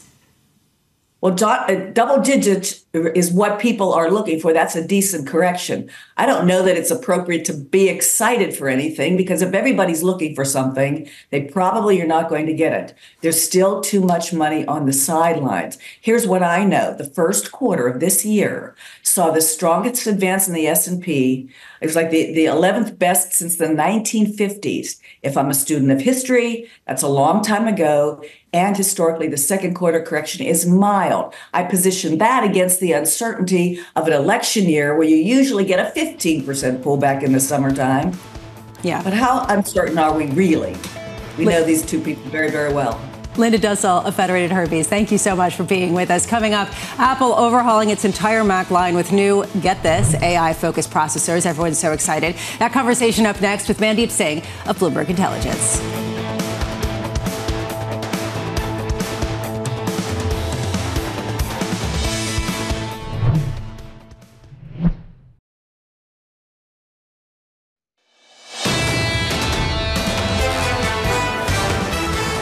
We are seeing a bit of decline across the board after bank earnings kicked off Q1 earnings a little bit with a whimper rather than a roar. There is a question of whether this sort of sets a tone for the rest of the complex. No drama. Let's not get carried away. S&P futures down 0.4%.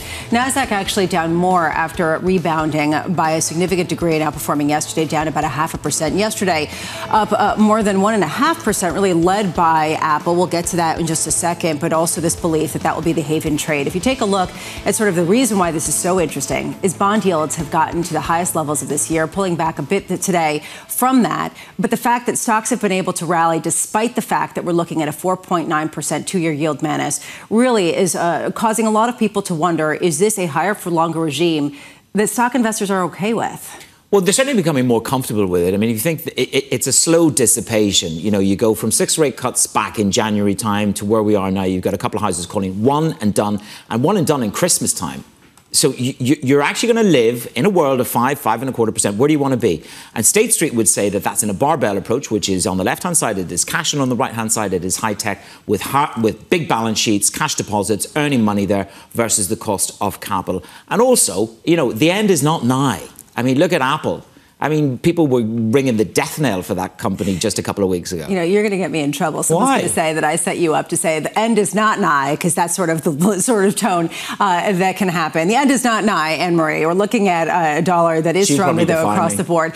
I do want to get a sense within the markets complex, commodities to me has the biggest attention today, given the fact that, yes, gold is at a record high. Oil prices rising once again. There is a feeling that a move is underway, and it's not a simple one to explain. It's not a simple one to explain because in some instances it's a little bit different. Like copper's a little bit more idiosyncratic. It's not really geopolitical. It's the fact that these Chinese smelters may be cutting supply. So you have the demand, obviously, an issue there, and the price moving higher. But across the board, what you're seeing is move into commodities today specifically on all of these geopolitical headlines we got overnight. And there's been a number of them, whether or not it's the U.S. warning to Americans in the Israeli embassy. France has come out with a warning on a number of countries. They're telling French citizens not to go. The world is bracing for this strike from Iran. Whether it's proxies, whether it's Iran, we don't know when, we don't know how, but we know it's coming. It seems like it's a hard needle to thread in order to retaliate without sparking a broader kind of conflict. Under surveillance this morning, this really is what we've been watching over the past 45 minutes. JP Morgan and Wells Fargo kicking off bank earnings this morning. Both banks reporting net interest income that missed Wall Street estimates. Shares of JP Morgan trading lower in the pre-market pretty materially. Wells Fargo shares actually turning positive. JP Morgan CEO Jamie Dimon reiterating recent warnings, saying he remains, quote, alert to a number of significant uncertain forces. Manus, we've been looking under the hood, and really some of the things that stand out is that their net interest expense, how much they're having to pay out in interest, has been climbing. And JP Morgan's been adding to headcount, which also really speaks to the expenses, which is really different than a lot of the other banks that are trying to keep their staff levels down or neutral. It depends where they're actually adding those headcounts. What we've seen, let's just square that away. What we've seen with a number of institutions and houses is they've been reducing headcount on certain product areas, but they've been adding within AI. Here we are with JP Morgan. Look, the story today about JP Morgan, Wells Fargo, and we'll see it with the others when they come through, is what is happening on the net interest income. It was supposed to be guided higher. That's what the market was looking for. All the banks earned $250 billion. The biggest banks earned $250 billion last year in net interest income. And it looks on first flush that it might not just be as juicy for them on NII this year, but it is the first quarter, so we can all just breathe a little. We have one bank analyst, Octavio Morenzi, writing in and talking about no good deed goes unpunished. The only negative item was, of course, coming from that net interest income. They said everything else was quite well, and they're very bullish now what's going on. Everything else looked encouraging, but you could see how concerned the market is for this kind of environment, for net interest income, if rates are going to be higher for longer. And it also just speaks to how high the bar has gotten as JP Morgan continues to chuck forward. Meanwhile, a slew of Fed speak on deck today. Excuse me. Happy Friday. It's going to be a weekend soon. A slew of Fed speakers on deck today. Let's try this again. As economists push back rate cut expectations following hotter than expected inflation prints. We'll hear from San Francisco Fed President Mary Daly, Atlanta Fed President Raphael Bostic, Kansas City Fed President Jeff Schmidt, and at 9 a.m. Eastern, Bloomberg's Michael McKee will sit down with Boston Fed President Susan Collins, who came out earlier this morning in a Reuters report saying that she's now looking for a baseline of 2 rate cuts this year, Annmarie, rather than the 3 that the Fed had previously been projecting. And I want to hear what Mike has to say to her in terms of what the Fed is potentially not looking at, where these unknowns potentially coming from, and also how much does she push back on people like Linda Dussel, we just heard from, child of the 70s, we can live with higher inflation, and the fact is earnings will actually tell us if the job market will keep up. Is potentially there any inkling at the Fed to what Linda said, living with higher inflation? Mohamed El-Erian's been talking about maybe the Fed getting a little bit more comfortable, not 2%, but 2 to 3%. I think what's interesting is she actually went to the point of denying that a rate hike is something that she's actually pushing back on. A rate hike is not part of her baseline. The fact that you've now actually got somebody in the Fed coming out and talking about rate hikes, no, that's not on our agenda. That just shows you, actually, if they're verbalizing that, that's how concerned they are. I think there's a lovely line from RBC. The rickety dam holding back the no landing narrative may be at stake. And that's what we're really here to debate, which is a no landing scenario. And that could be actually no cuts from the Fed this year. Well, this is something that Priya Misra has been talking about at JP Morgan. This idea that if you actually get rate cuts pushed out for the remainder of this year, the way that markets work is they're going to start to price in some potential chance of a rate hike. That is just how markets work. This is what the Fed maybe wants to push back against. Is it going to be difficult? And will the stock market care? And that ultimately has been what we're trying to parse through all this morning. What influence will it have on a market that is pretty strong, which is the reason why we're so focused on the tech space, right? Because the tech has sort of been its own idiosyncratic secular story. Apple, let's get to this, preparing to overhaul its entire Mac lineup with new in-house chips designed to highlight, that's right, artificial intelligence. This is according to Bloomberg reporting, Bloomberg's Mark Gurman. The new design coming at a crucial time for Apple's computers. Sales of the Mac falling 27% in the last fiscal year. The company is seen to be falling behind its competitors in AI. Again, the reason why people are so excited about the adoption of this technology in a more intimate way. Joining us now, Mandeep Singh, Senior Technology Analyst at Bloomberg Intelligence. Mandeep, how significant of a move is this by Apple? I mean, look, everyone has been waiting for that Empire Strike Back moment when it comes to Apple, because clearly they still have that install base and distribution on the smartphone side, and also, I would argue, on the notebook and PC side. And look, they control the chip and the operating system. So that's unlike a lot of other companies on the PC side where Dell or Lenovo relies on, Intel to give them the chip. So that vertical integration has always been Apple's strength. And in this case, if they can incorporate the on-device AI that everyone is excited about, I mean, the mood of the moment is, what can you show me on the AI front? And Apple hasn't done that. If they can do it through this chip innovation, I think a lot of people will be excited about their prospects going forward. This may be a dumb question, Mandeep, but where did this come from? Is this from the car unit that was disbanded and people basically were pushed over to another unit? Was this expected that they had this capability to really inject AI chips this quickly? I mean, look, they have been investing on the AI side. It's just Apple is always secretive about what they do. And, when they launch a product, that's when you see the real innovation.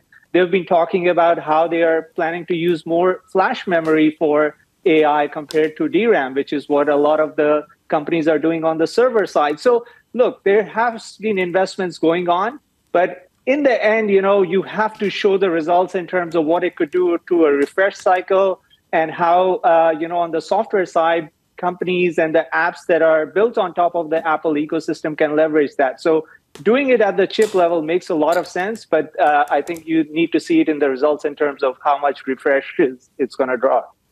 Mandeep, we were so bearish on the China story on Apple. Wedbush Securities accused of all of us being perhaps too bearish on the China story. And the market, to a certain extent, had got so bearish on the AI capacity of Apple. Here we are. It's one of the laggards in Mag 7. This year, it's down 10%. This is not in of itself going to change the narrative for Apple and take us to $4 trillion, as Wedbush Securities suggested it was going to make in market cap, is it? No, and look, the China revenue, the 20% revenue exposure they have with China, that's going to continue to go down. I mean, clearly they have a lot to do on the supply chain side in terms of relocating the supply chain. So with Apple, it's going to take a while in terms of both the revenue lift. They are the only hyperscaler that are growing, low single digit when you compare them to Microsoft, Alphabet, and Meta, and so on. And so clearly Apple has their unique challenges when it comes to especially the revenue side and the China exposure they have. And that's not going to go away regardless of what they do on the AI front. Mandeep, this morning we have the Wall Street Journal reporting that China is telling Chinese telecom companies that they need to ditch U.S. chips. We see the likes of Intel, we see the likes of AMD, all down in pre-market based off this report. How big of an impact will that mean for them in terms of their earnings? How big of a blow could this be? Yeah, so the kind of exposure that Intel, AMD, and to an extent NVIDIA have to China has been going down. And especially with the incremental data center spend that we are talking about with AI, that's probably going to go down even more because every sovereign realizes at this point of time that AI is driven by, these latest chips. And you just can't afford to build it somewhere else. So it will be domestic. And in the case of China, I mean, that's what they're doing with all the infrastructure. It already happened with the handsets and the PCs. And now it's happening with critical infrastructure. And I think it will be a headwind for all the chip makers, including Intel, AMD, and NVIDIA. I think they will be impacted as well going forward. And potentially it's just going to get worse when we see the geopolitical risk rise between Washington and Beijing. They want to develop more national champions. Is that just Huawei or are there more? So Huawei has clearly shown that they have caught up to Apple in terms of the smartphone features. And that's what drove, Apple's decline in revenue last quarter. And it's going to happen with every chip maker in the sense that long term, 5-10 years out, you can model that revenue exposure going down to low single digit or even to zero because that's what will happen, in terms of the geopolitical tensions and how the sovereigns are kind of thinking, especially around the chip sector. Mandeep, we've been talking all morning about how big tech has really outperformed, even in light of some of these rate hiking expectations, or not rate hiking expectations. Susan Collins put to bed that, but this idea that rates are going to be higher for longer. How much is this directly tied to that? The fact that they have such huge cash portfolios, as Manus was mentioning, and they're actually reaping benefits from this. How much is that this is still the haven, and how much is this that investors are just confused, and any good story that mentions AI will attract people's money? I mean, typically an inflationary environment is not good for ad spending. And, in general, the tech valuations tend to compress in times of high interest rates. Now, this space is somewhat unique in the sense that these companies are being treated as, havens. And a lot of the money, the defensive money, is flocking to the companies because clearly they're the most powerful companies, if you think about it from a cash flow perspective. And so that, I think, will continue. But I wouldn't be surprised if you do see, some pressure on their top lines because of the inflationary pressures or if the interest rates remain at this level, especially on the consumer side. I think the enterprise side remains solid because all these companies have the CapEx budgets and they are growing that CapEx to, invest in AI for the long term. But on the consumer side, you're not going to see a quick rebound on PCs or smartphone refreshes if inflationary pressures remain. Mandeep Singh of Bloomberg Intelligence, thank you so much. Just to recap some of the bank earnings, we did get JP Morgan, we did get Wells Fargo. They're both similar in missing on net interest income. Interesting, JP Morgan stood out for actually increasing its headcount. Curious to see how much that actually does stem from some of the First Republic acquisition. Those shares lower by 2.1%. Also talking about an increase in interest expense, something like 49% of an increase in interest expense at JP Morgan and a 76% over at Wells Fargo. Wells Fargo shares have turned positive. JP Morgan still lower. Citigroup on deck. Stay with us for that 8 a.m. Eastern in about 16 minutes. Let's get you an update on stories elsewhere this morning. Here's your Bloomberg Brief with Yahira Hakis. Yahira. Hi, Lisa. KKR is taking a cue from Berkshire Hathaway by betting big on long-term private equity, plus the resulting dividends. In an exclusive interview, co-CEO Joe Bay told our own Lisa Abramowicz the company expects to see $300 million of dividends in its strategic unit by 2026, with plans to double that by 2028. Berkshire Hathaway is an apt analogy in the sense that we look at a lot of business models, why certain firms have been super successful over time. And there are a lot of powerful messages in what Berkshire has built. It's the power of long-term ownership of assets, great businesses, the power of compounding, and the real power of smart capital allocation within your business. The Biden administration is ramping up its aggressive economic stance toward China. The Commerce Department added 6 new Chinese companies to a blacklist on exports this week. That brings the total number of firms blacklisted by Biden to 319, the most of any U.S. administration, and topping the 306 that Donald Trump added while in office. And Samsung is preparing to announce a $44 billion investment into U.S. chip making as early as next week. It's a signature project in Washington's broader effort to bring semiconductor production back to America. Sources say the world's biggest memory chip maker plans to outline the project in Texas alongside Commerce Secretary Gina Raimondo. That's your Bloomberg Brief. Lisa? Thank you so much, Yahira. Up next, pushing back the rate cut timeline. The recent data have not materially changed my outlook, but they do highlight uncertainties related to timing and the need for patience. That's up next. This is Bloomberg.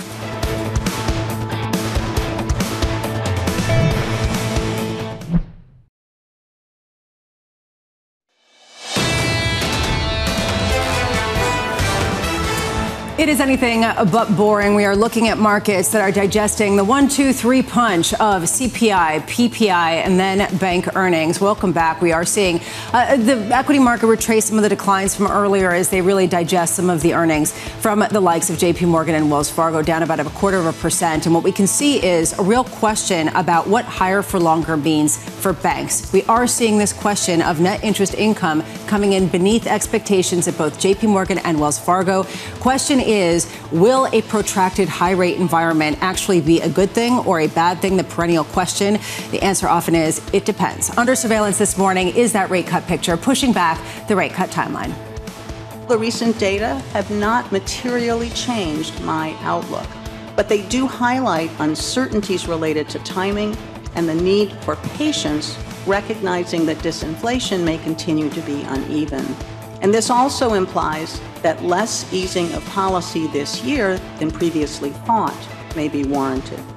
Here's the latest. Treasury is looking to regain some of the losses as investors push back rate cut bets following yet another hot inflation print. Bank of America, Deutsche Bank, both of those banks now forecasting a first rate cut in December. While Colin Martin of Charles Schwab writes this: we are revising our outlook to 2 rate cuts this year from 3, but that can change if inflation remains stickier than expected. Inflation is still high now, but we're not convinced it will reaccelerate. Rate cuts should be driven by the wish to normalize policy rather than a need to stimulate economy. Colin, dissecting which is which has become increasingly difficult at a time where we don't know exactly where the neutral rate is. I want to start, Colin, on this idea of just how much the data that we got this week really reset expectations. How much did it shift your understanding of how sticky inflation is and whether this disinflation narrative really has legs? It did shift our understanding and expectations. Coming into the year, and as recently as a month or even 2 weeks ago, we were still in the camp that 3 rate cuts seemed appropriate. If you go back to the end of last year, I mean, most inflation readings were continuing to fall. We saw annualized rates of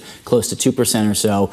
And what we saw this week is that it is sticky. I mean, 2 months, maybe you can say that's a blip, but 3 months and the CPI beating expectations, that shows that it is sticky, and especially on the super core measure. I mean, that was concerning. Yeah, this is the reason why I think people are kind of struggling with what to do with this. Because on one hand, higher rates were thought to be good for risk assets because they came for the right reason. It was because it came on the heels of growth. Are we seeing that fundamentally challenged right now, especially as you see high yield kind of take it on the chin a little bit? You see people start to wonder, okay, higher for longer, what does that actually look like? Well, we think that is a risk there. If you look at high yield, it's held in really well. If you told us that the Fed would hike aggressively, maintain, and now actually risk holding for even longer, and we'd see high yield spreads at 3% or less, we would have said you're crazy. That was not our expectation. So far, they've done okay. Profitability remains really strong. I think that's been a key driver. But we're concerned about the for longer part, because if you're an indebted company, how long can you really withstand such high rates, especially if you don't expect that profitability and the rate of profit growth to continue, which we wouldn't expect as this kind of recovery expansion continues. We'd expect growth to slow. And if you're seeing borrowing costs 7, 8, 10% or more, depending on credit quality, we think that's a risk. So we are still concerned with those risky parts of the market, and we think a higher for longer is bad for risk assets. So do you, as you see the way forward, there's no landing scenario seems to be building, whatever that will be. But the Fed and Powell himself used the language restrictive. That was just 10 days ago. What is it that the Fed needs to do? Do they need to do 1 to 2 insurance cuts? Is 1 or 2 cuts in insurance, but then we go into an extended pause as we had back sort of 10, 15 years ago? I don't think they need to do that. We've heard Powell talk about Volcker and really the need to kill inflation. And I think the risk of cutting right now, especially given the still high inflation, I don't necessarily think that's the move. And I don't think they're going to go down that route because they know that the job and inflation is not done. We're seeing that from a lot of officials lately. If you go back a few months ago, there was a lot of optimism.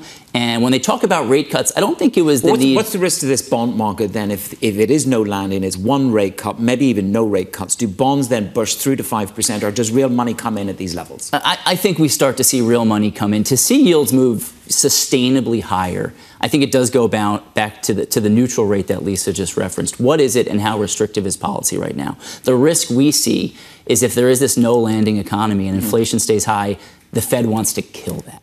And so we're afraid that if the Fed holds for a very long time, or if they hike again, not our base case, but it's certainly possible, we think that slows down things too much, that we don't see yields surging. We see commodity prices higher. We see a wage growth really not ticking higher because all the supply is coming to the labor market. Why are you so sure that inflation won't reaccelerate? Is it because of that supply on the labor side? I think it's part of that. I think the Fed is committed to bringing it down. If we look at the labor side, it's still strong. We can't get past that.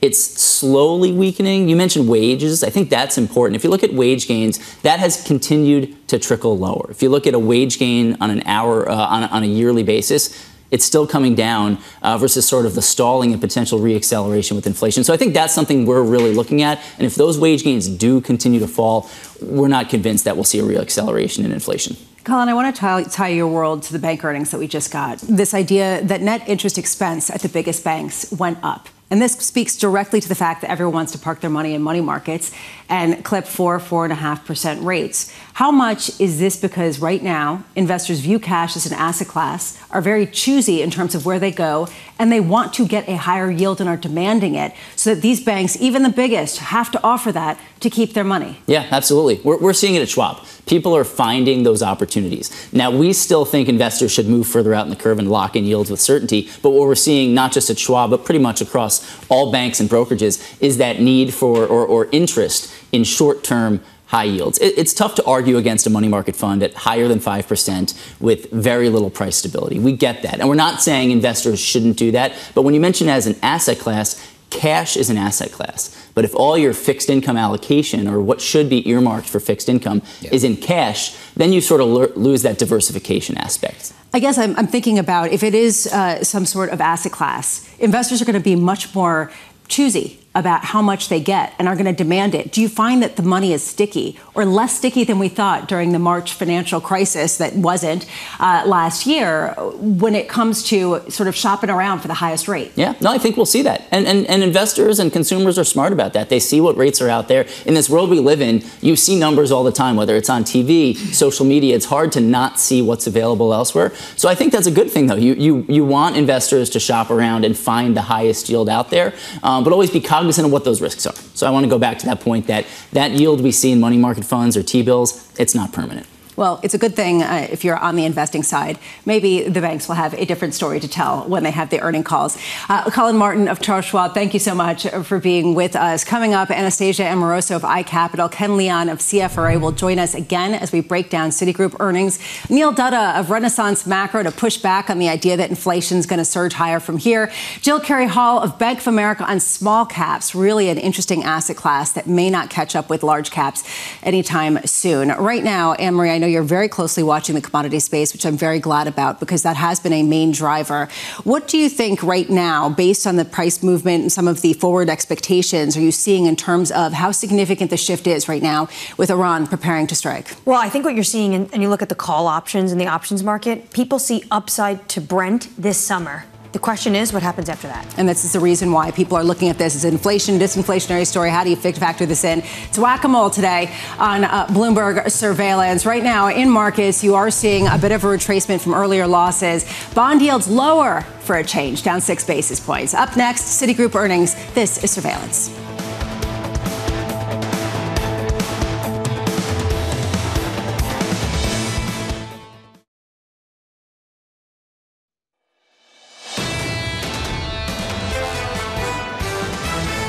Attention is really shifting to the earnings season. The Max 7 is not particularly where you want to be, but you have to look at tech overall and really bet on quality, strong balance sheet. You want to see some earnings momentum in the other parts of the market. We are looking at this sort of broadening out of the recovery as the earnings story gets better for the have-nots of 2023. I just look at what's been happening to this economy, and I do think that we're going to be able to avert a recession.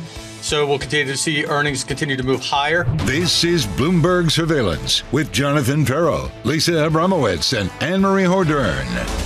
I'm going to say it again. Let's get you to the weekend, although it seems like a long way away because we're getting a lot of information coming through. Good morning. Welcome back. This is Bloomberg Surveillance from New York City live. We are here with Menace Cranny and Annmarie Hordern. I'm Lisa Abramowicz. John Ferro off today on a well-deserved break. We have been talking about break earnings, and we did just get Citigroup earnings. Just to give you a sense, they did beat across the board with actually their fixed income commodities and currencies trading and sales coming in at $4.15 billion versus the estimate of $4.12 billion. Net interest income coming in. We're going to parse through all of the numbers and we'll get there in a second. Citigroup shares up about 0.5%. But in the meantime, this comes as a sort of motley drumbeat from JP Morgan and Wells Fargo.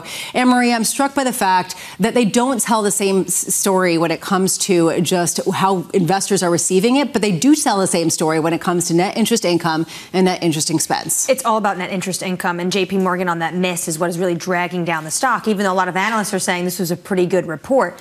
Earnings expense as well, guidance higher. Sonali was talking about this inflationary pressure even the banks are seeing. We're also going to get JP Morgan a media call around this time as well, so some of those headlines will be trickling down. Manus, what stands out to you as you sort of parse through everything we've gotten so far? The margin compression we'll spend more time with Sonali on. For me, it's about the credit provisions. They are materially lower in Wells and JPM than they were estimated to be. Looking at Citi is going to be driven. There's a banging number in here on investment banking, 903 million. The estimate was for 776, and that really plays to that spike at the start of the year that we were seeing across investment banking. The flow show was improving all the way around. Certain amount of that has dissipated as the quarter went on. So FIC doing really well as well there. But it's about the credit losses are materially lower than estimated at JPM, Wells Fargo. I've yet to see the Citi number, but we'll get that.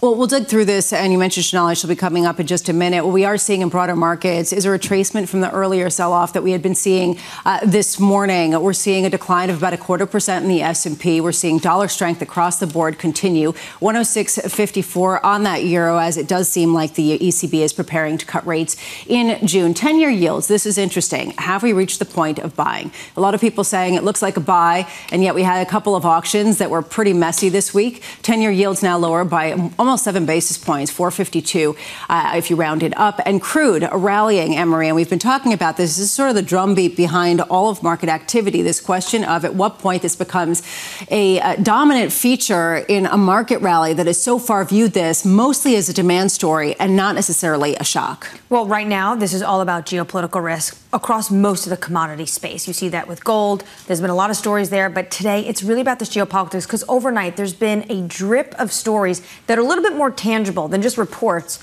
of an imminent strike. You're seeing France, you're seeing alerts from the U.S. about certain embassies, where to and not travel. There's obviously intelligence behind this, and Israel is bracing for some kind of retaliation from Iran. And it's important to keep an eye on this because that's sort of the drumbeat in the background as we do focus on bank earnings as they come out. Coming up, iCapital's Anastasia Amoroso on why rate cuts don't pose a risk to the rally. RenMax Neil Dutta on why he sees an initial cut in July, and Bank of America's Jill Carey Hall on small cap risks. Right now, we do want to get some sense of what Sonali Basak is seeing in Citigroup earnings. Sonali, you've had a couple minutes. What's up? A few things. A lot of beats to look at here. And of course, you want to see progress here for Jane Fraser in her turnaround story at Citigroup.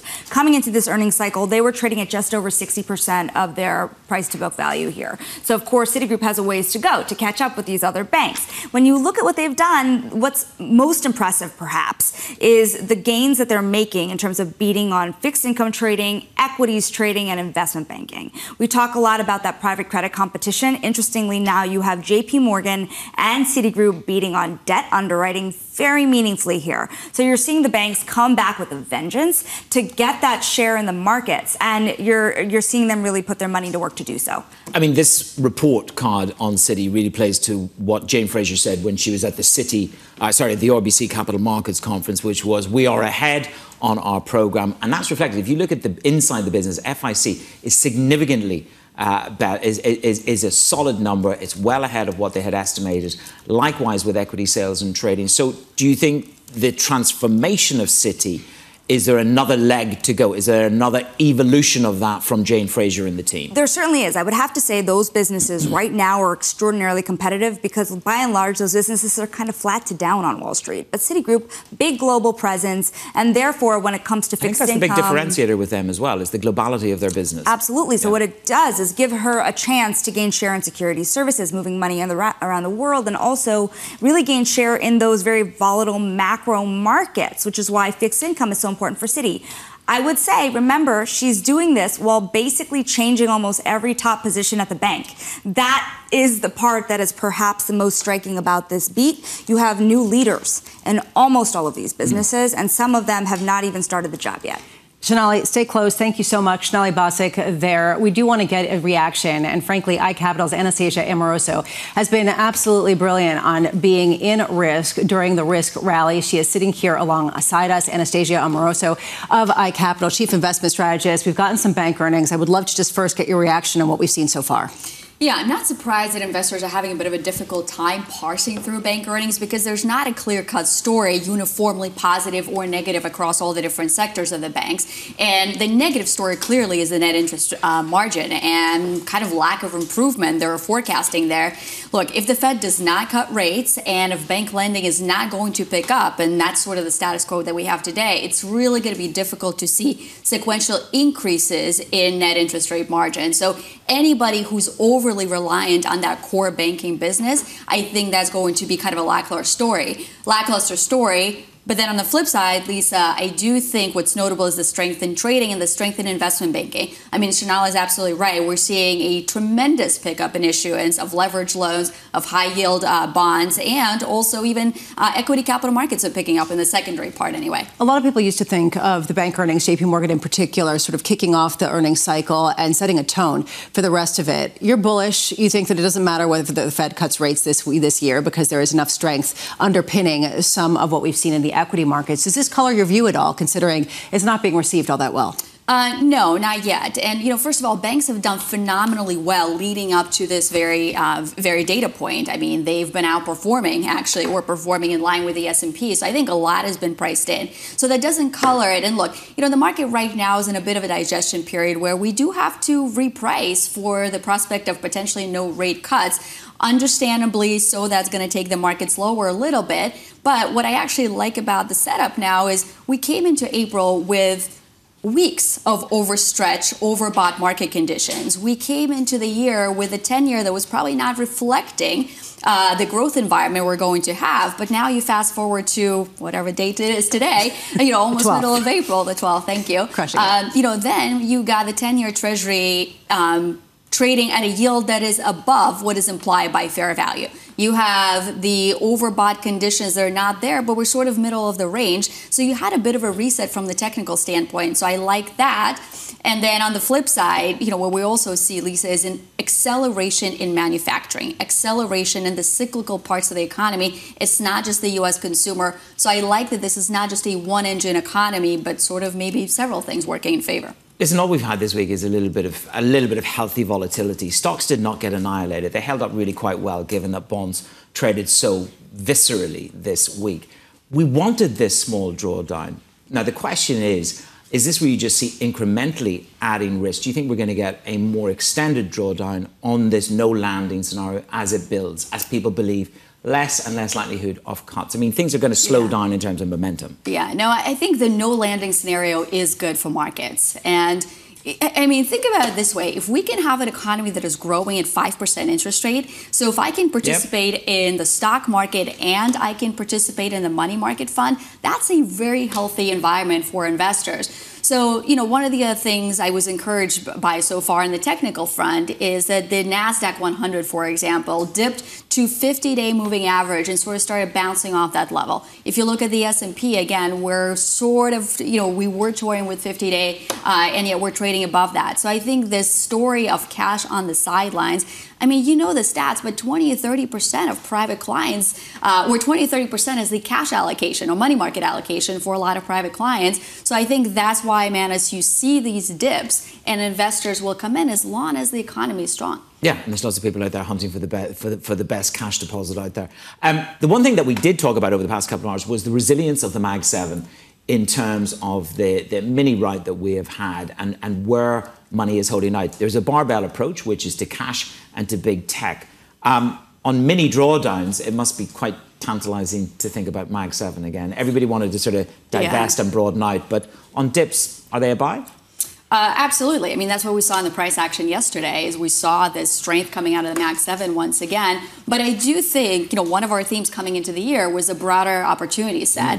And, we still see that story playing out specifically in cyclicals. So yes, I want to stick with parts of the Mag 7. I want to stick with parts of technology. But what's really interesting is the manufacturing momentum is picking up. Historically, that lifted cyclical parts of the stock market, cyclical sectors and also regions. So that's why we look, of course, to the U.S. to have some of the highest earnings revisions momentum, but also Japan. That's why we look to industrials, materials, consumer discretionary, semiconductors, of course, to have some of that upwards earnings momentum. So those would be the parts of the economy that I would be adding to. And the other point, man, is on rate cuts or lack thereof. Yeah. If the Fed doesn't cut rates, you could have a little bit of pressure on valuations, but how do you offset that pressure? By higher top line growth and by higher earnings growth as well. So that's why if I have a cyclical that's actually accelerating in this environment, I think that's exactly where you want to allocate. When you're looking at this commodity story and you see that momentum really globally, but also in the United States, do you think then what we're seeing in commodities and this rally higher is longer than just this temporary blip some are talking about? I do. First of all, owning oil here, of course, is a geopolitical hedge. It always has been. It likely always will be. And so, what's happening in the oil market is we're seeing lower inventories that are being drawn. We're seeing better balances for the rest of the year. And so, of course, you have the geopolitical risk premium that I think, unfortunately, is here to stay for some time. But outside of oil, I do think you have, again, this pickup in the industrial complex. And when we look at the data, the average manufacturing upturn lasts about 9 months. So this is not a blip, but likely several months worth of trend. And if that's the case, commodities like copper, aluminum, some of the industrials should also participate in that. And they historically have outside of COVID. Anastasia Amoroso, thank you so much for being with us. Thanks so much. Of iCapital. Before we get to some of the other things to watch, Sonali Basak still here. Just quickly, is there anything that stands out as you parse through the deeper look at Citigroup? I'm looking through just how much you earn in one of their key businesses, that's security services, right? You have closer to 5-6% returns on common equity for the whole business. When you look at the security services business, that is way higher. And it just shows you the direction of travel that is the potential for Citigroup to start to reach as they invest. You have the first couple of words in their presentation, Lisa, relentless. And I think that sets the tone for what Jane Fraser is trying to get across to the street. And this was a component of the CPI as well, that the security service increase in terms of inflation. Let's get you an update on stories elsewhere this morning. Here's your Bloomberg Brief with Yahaira Hakis. Yahaira. Hi, Lisa. The Wall Street Journal reporting that China has told telecom carriers to phase out foreign chips by 2027. The move part of China's ongoing effort to phase out American technology. Chip makers Intel and AMD cited as likely being hit particularly hard by the change. Officials are pushing firms to inspect their networks for any non-Chinese chips and draft a timeline for replacing them. Oil is resuming gains to end the week. Crude markets are bracing for possible strikes by Iran on Israeli targets. Bloomberg is reporting that U.S. officials and allies believe Iran may attack in the coming days. The move would be in retaliation for an Israeli attack on its embassy in Syria. The news comes as Russia has stepped up attacks on Ukraine's energy infrastructure in recent days. U.S. Steel shareholders will vote today on a bid by Nippon Steel to take over the company. Investors are expected to approve the deal, but it's coming under growing scrutiny from regulators, lawmakers, and President Joe Biden. Nippon is offering $55 per share for a total of $14 billion, which would make it one of the largest steel mergers ever. That's your Bloomberg Brief. Lisa? Yahaira Hakis, thank you so much. Up next, big banks kicking off earnings season.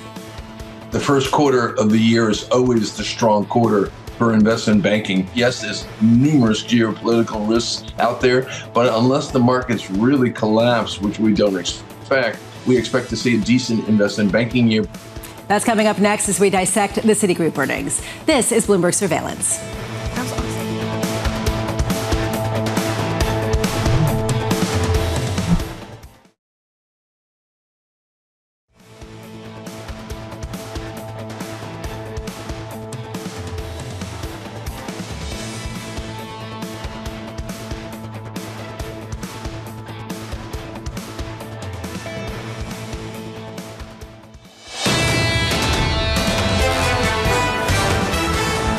We've got a lot going on today as we look at bank earnings, as we look at the potential for stickier inflation. What we're seeing right now is a bit of a sell-off, although no drama compared to what we saw on Wednesday. We see the S&P futures down 0.3%. Dollar strength across the board. We do see a gaining momentum into the bid for treasuries, compelling after a couple of messy auctions. 10-year yields now 4.51.14. But when you take a look at where we've come from, wow, it's been quite a ride considering the fact that we've risen some 20 basis points in one day, and we're really resetting the idea of rate cuts across the board. Under surveillance this morning, big banks kicking off earnings season.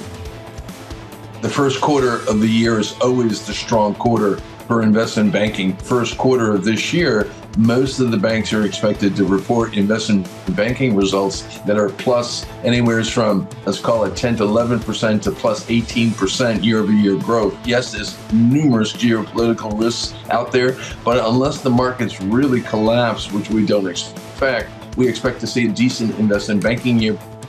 Meanwhile, what we're seeing from Citigroup is with their first quarter of FICC sales and trading revenue coming in pretty much in line, although a slight beat. JP Morgan and Wells Fargo reporting net interest income that missed Wall Street estimates. CFRA's Ken Leon back with us. Ken, you've seen Citigroup, you've seen JP Morgan, you've seen Wells Fargo.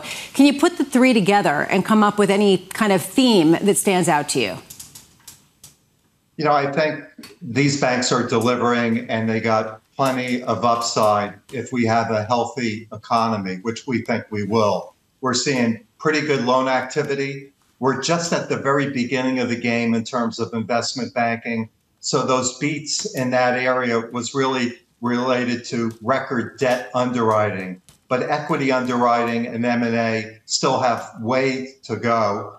We also saw lots of concern about net interest income. But what also makes net interest income an opportunity is the flywheel of higher volumes, whether it's in loan or for Citi in treasury and trade activity. There's opportunities here, particularly with the strong economy, for these banks to surprise on the upside. I think the managements are being conservative. Citi is holding firm on higher revenues this year in their guidance, although net interest income is likely to be modestly lower, but I think that might be a beat as we get later in the year. So I think there's opportunities here for the large banks to really be still strong participants in the equity market, and they're really dependent on, for the financial sector, for investors to do well. With Citigroup in particular, as it just crossed about 20 minutes ago, how much is this an endorsement of what we're seeing from Jane Fraser and her overhaul plan? It's a great question, and what we're seeing in the results, but also in the presentation and the narrative, is transparency of a rock-solid strategy. They did bring in new management at different levels. Of course, they've reduced the management structure. But Citi's not going to be all things to all people. No longer the supermarket, this Sandy Wheel era. This is going to be a bank that's highly focused and relentless, to be a partner for institutions on global trade, to be best in class in terms of global wealth management, and then also to look for opportunities where Citi can really leverage that connectivity around the world. But they still exited 14 non-U.S. consumer bank locations, and they're being smart in terms of freeing up capital. Good for investing in the business. It's also good for return of capital to investors. And Jane herself said this is a cleaner, simpler management structure that fully aligns to the facilities of our strategy. With that in mind, what is the next evolution here, Ken, as you look at JP Morgan, Wells Fargo, and Citi? Is Citi just a much bigger global eco play relative to JPM and Wells Fargo? Yeah, so they're all very different, and I think JP Morgan is best in class in terms of institution, consumer, and for business lending. Wells Fargo, we actually viewed more to be more of a U.S. super regional bank, and one that would be more compared to a PNC or a U.S. bank. And then Citi, it's interesting, and this question came up last quarter here on Bloomberg, is going to be more of a streamlined bank, not all things to all people, and be really effective in certain areas where it can be a top three player. Bank of New York, of Mellon, I think of different banks that are more specialists versus being versatile and being everything to their customers. We now have these three major banks on tap. Next is going to be, of course, Morgan Stanley and Goldman. What we know from these three banks, what are you expecting from the other two? Well, I mentioned it before, is we had record debt underwriting. It was the highest since 1980 in the first quarter. That's a positive because that means corporates and CEOs are looking for capital raise, whether it's in debt and soon to be equity.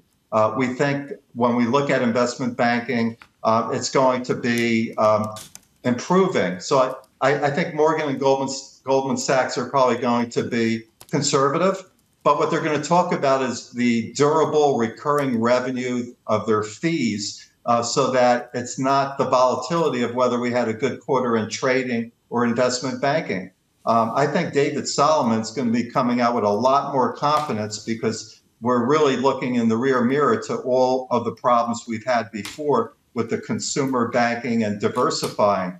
This is a rock solid business that's adding an asset management and moving into private equity and private debt. So opportunities here for these two banks. Unfortunately for Morgan Stanley, the headline news from yesterday is there's a lot more government scrutiny to some problems that have come up related to wealth management. So that's a little disconcerting.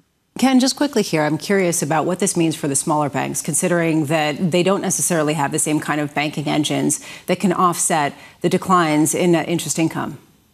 We look at them very closely, and our team still feels that there is risk exposure here to, of course, commercial real estate.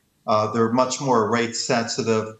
But my analysis would be that the small banks are like small cap stocks. Because when we look at equity investing and the institutions, there's about 12 constituents of the financial sector that are 65% of the weighting, and 6 of the largest banks are there. So as you go further to the smaller banks, they become of less consequence for investors. But they're incredibly important, of course, for our U.S. economy. Ken Leon of CFRI, thank you so much for all your time with us as we parse through the big three that reported.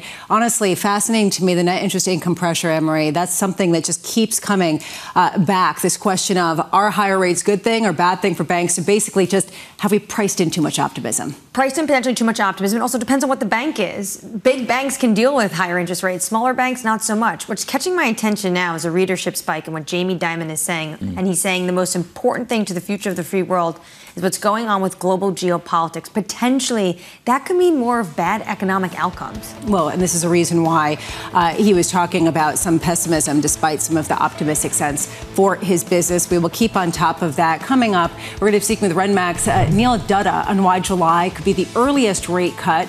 Basically saying, everybody calm down, they're still going to cut rates. So stop talking about rate hikes and all of that. You're watching Bloomberg Surveillance.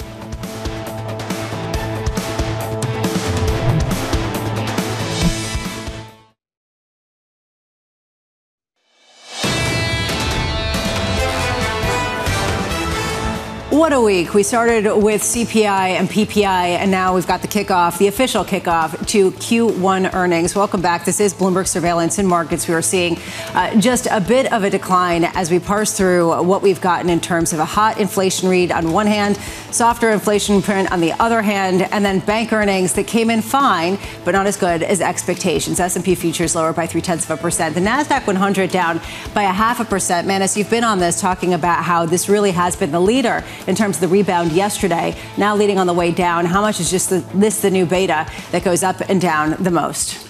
Yeah, I mean, there's the narrative out there is that Mag 7 is a resilience zone for you to go and sit in these hard times, stick your money in cash, get your CD, get your deposit fund, and that is the barbell approach. What you've had this week is a much more virulent upset in bond markets than you have relative to equity markets. If you just look at the bonds, up 13 basis points this week. I know we give a couple of bips back this morning, but over the past 2 weeks, 33 basis point rising in 10-year government bond yields. Okay, you give 5 back this morning. I will grant you that, but you just look at this divergence. There's a global divergence at play between Europe and the US. Global bonds have been routed, down nearly 5% this year. That's the Bloomberg Global Bond Index. Are you brave to buy? And that's the reason why you're seeing this bleed through the currency market, which is basically strong dollar, weak euro, weak everything else. But the euro in particular, 106.48, squarely through just a couple days ago, was north of 108. Let's get straight to it. Under surveillance this morning, big banks kicking off earnings season. JP Morgan and Wells Fargo broadly beating Wall Street expectations. However,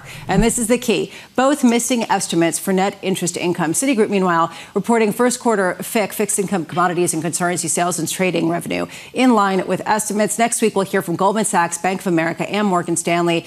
Manas, I'm struck by what we heard from Ken Leon, which is essentially you can expect Goldman Sachs, Morgan Stanley to probably outperform when it comes to the banking side and trading side, because that was an outperforming area in the likes of JP Morgan and Citigroup. Yeah, I mean, they've both done really quite nicely. We've had good volatility. It would appear that we have had good volatility rather than bad volatility, if you can imagine, to dissect that. But on a more serious note, there was an uplift. There was nice rates volatility throughout the first quarter as we shifted from 6 rate cuts to 4 rate cuts to no rate cuts and no landing. So volatility has been there on the rate side and likewise in FX as well. So those component parts, but there just hasn't been the carry through in the IPO and the M&A. M&A, we had a bit of a flourish and then it just seemed to run out of steam. But right now, the credit losses are not as bad in both Wells Fargo and JP Morgan as was estimated by the market. And that tells me something about US exceptionalism. I knew I forgot the word earlier on. It's US exceptionalism. Meanwhile, what JP Morgan did with interest margins and borrowing, et cetera, it doesn't even matter because he came out, Jamie Dimon, and said that he's worried about geopolitical reasons and concerns that might trump other things. Which brings us to China. President Biden surpassing Donald Trump when it comes to blacklisting Chinese entities. The Commerce Department adding 6 Chinese companies to an export blacklist this week as the White House continues to try to kneecap China's access to U.S. chips and technology. The move bringing the total number of firms blacklisted by Biden to 319. That compares to 306 fewer that Trump added while in the White House. Annmarie, you've been pointing to this and talking about this with respect to what's going on with Intel. How much is this sort of a drumbeat that just keeps on getting louder, even if other stories kind of overwhelm it? I think one thing you can take from this is the signal that whether or not it's Trump 2.0 or Biden 2.0, export controls on China will continue, regardless of who is in the White House. And then you wake up this morning, you see what the Wall Street Journal reports, that China is telling their telecom company that they cannot use U.S. chips. You're starting to see the tit for tat. What does that mean for Intel, NVIDIA? All these companies are going to want to lessen their China exposure because China's not going to allow them to use their chips. And then you're going to see a ton of national champions in China, like Huawei. Which is the reason why we are watching import and export data pretty closely. We'll get to that in one second. We just got a slew of new information under surveillance this morning. Fed President Susan Collins urging patience before easing. Collins saying, quote, the recent data have not materially changed my outlook, but they do highlight uncertainties related to timing. This also implies that less easing of policy than previously thought may be warranted. Bloomberg's Michael McKee, our own, will be speaking with President Collins this morning at 9 a.m. Do not miss that. Mike joining us now to talk about that. But before we get there, Annmarie talking about the tit for tat and imports and exports. We did just get some import and export price data. What does it tell us? We got to cap the week with some more inflation news that oil prices are expensive, but other imports are not at this point. According to the BLS, import prices went up by 0.4% during the month of March. That's more than the 0.3 last month, more than the 0.3 anticipated. But take petroleum out, and and import prices were completely flat. Which is an improvement on the 0.1% rise the month before. And of course, in January, we had a big rise of 0.8%. So things are looking better on the import price front, with the exception of oil. Year over year basis, import prices up just 0.4%. So maybe we're seeing the possibility of a turnaround on this whole inflation thing. And you notice that all the people, all of my nerdy economist friends who do the translation between CPI, PPI, and PCE are saying PCE could come in much lower than CPI. So that's definitely something to ask Susan about. I was going to say, when you speak to Susan Collins, do you think it's something she's going to push back on? We have to wait to see the PCE. We have to remain this confident, see more data. But how concerning, if you're sitting at the Fed, is commodity prices, especially going into the summer when everyone was expecting a cut? Well, it's concerning, but not overly so, in the sense that the Fed can't do anything about commodity prices. You can raise interest rates all you want. Gasoline prices are going to go up or down, independent of that. Same with other commodities. So the Fed can't affect that. So they have to look through that sort of into the things that they can affect. What I think would be interesting to talk about, and I know she's probably listening to me right now, is she and others have said we don't need to act right now. The markets are all taking this as a turning point, and they've priced out everything except maybe 1.5 cuts this year. Is it a turning point, or is this just overreaction by the markets to one data point? That's a great question. I'm going to pose it to our next guest. Michael McKee, thank you. Great job. I'm very much looking forward to hearing your interview with Susan Collins. Renmac's Neil Dutta joins us now with an answer to that question. Is this a pivot point this week, or is this something that just is more noise, more bumpiness to the same road to easing policy? Well, I think the latter. I think it's a bumpiness on the path to still a couple of cuts this year. You kind of have to take the data as it comes to you. And certainly what we learned in the last week definitely throws a bit of cold water on the idea that residual seasonality was a big driver for why, we sort of missed the boat on inflation the first couple of months of the year, because March was still somewhat firmer. The PPI data certainly took some of the edge off in terms of what it means for PC. But at the end of the day, you're talking about core inflation, PCE inflation, likely to be running above 3% over the first 3 months of the year. So the way I'm thinking about it is, July at the earliest. We had 3 months of poor inflation data, and you're going to need at least that many months to undo the damage. So lots of things have to go right, but I think July at the earliest is probably the way I would think about it. And if you get another bad inflation number, you just push it out. I mean, Lisa, I do think it's worth reminding people that you have to kind of go back to first principles in these sort of situations, right? I mean, we know the labor markets are cooling. We know that inflation expectations haven't really moved if you look at surveys of consumers and households. So at some level, that suggests to me that consumers are somewhat resistant now to taking on higher prices. And so if this continues, I'd be frankly more worried about corporate profit margins than anything else. Well, Neil, this really raises a question about whether this sort of challenges a bullish thesis in equities more significantly than people are realizing. If you do see slowing under the surface, if you do see people pushing back on prices, the inability for companies to pass along things like oil prices and other commodities that are coming up, how much does that really make you less optimistic about what we get in the equity market? Well, I mean, right now, the markets are kind of trading. Right at any given point in time, I think you could basically say, the economy is, one of four things, right? We could talk about soft landing, sort of, solid growth, benign inflation. We could talk about inflationary boom, or you could talk stagflation or a recession, right? Deflationary bust. And right now, I think the markets are kind of thinking inflationary boom-like dynamics. I mean, that's an environment where, stocks can work, bonds can't. If you kind of move towards a situation where inflation stays sticky, that begins to erode household incomes, it keeps the Fed off on the sidelines, then you're talking about a situation where equity markets will come under more pressure. I don't think we're there yet, but, certainly if we can, because I think inflation will cool. But if it doesn't, then you have to be cognizant of that risk. And that's maybe what the bond markets, Neil, good morning, the bond markets have been trying to price. They did 30-odd basis points in the space of 2 weeks. We've gone a little bit back this morning. We've had a couple of auctions this week, which it took more to encourage people to buy the 10s and buy the 30s than it has for a long time. Now, that's because of market dislocation.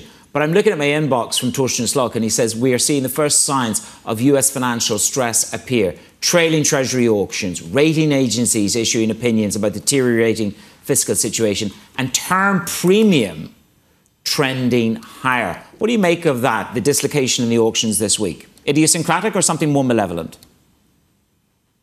I mean, I think I think financial conditions have tightened. If you look across a range of different indicators, right, the dollar's going up, corporate credit spreads have tightened. I wouldn't say that it's a significant dislocation yet. I mean, I still think that, financial market conditions, have largely repriced because inflation has been higher. So, so in other words, inflation's higher. It's going to take a little bit weaker growth to get inflation back to where the Fed wants it. And so you're seeing financial conditions tighten. I don't think it's anything beyond that just yet.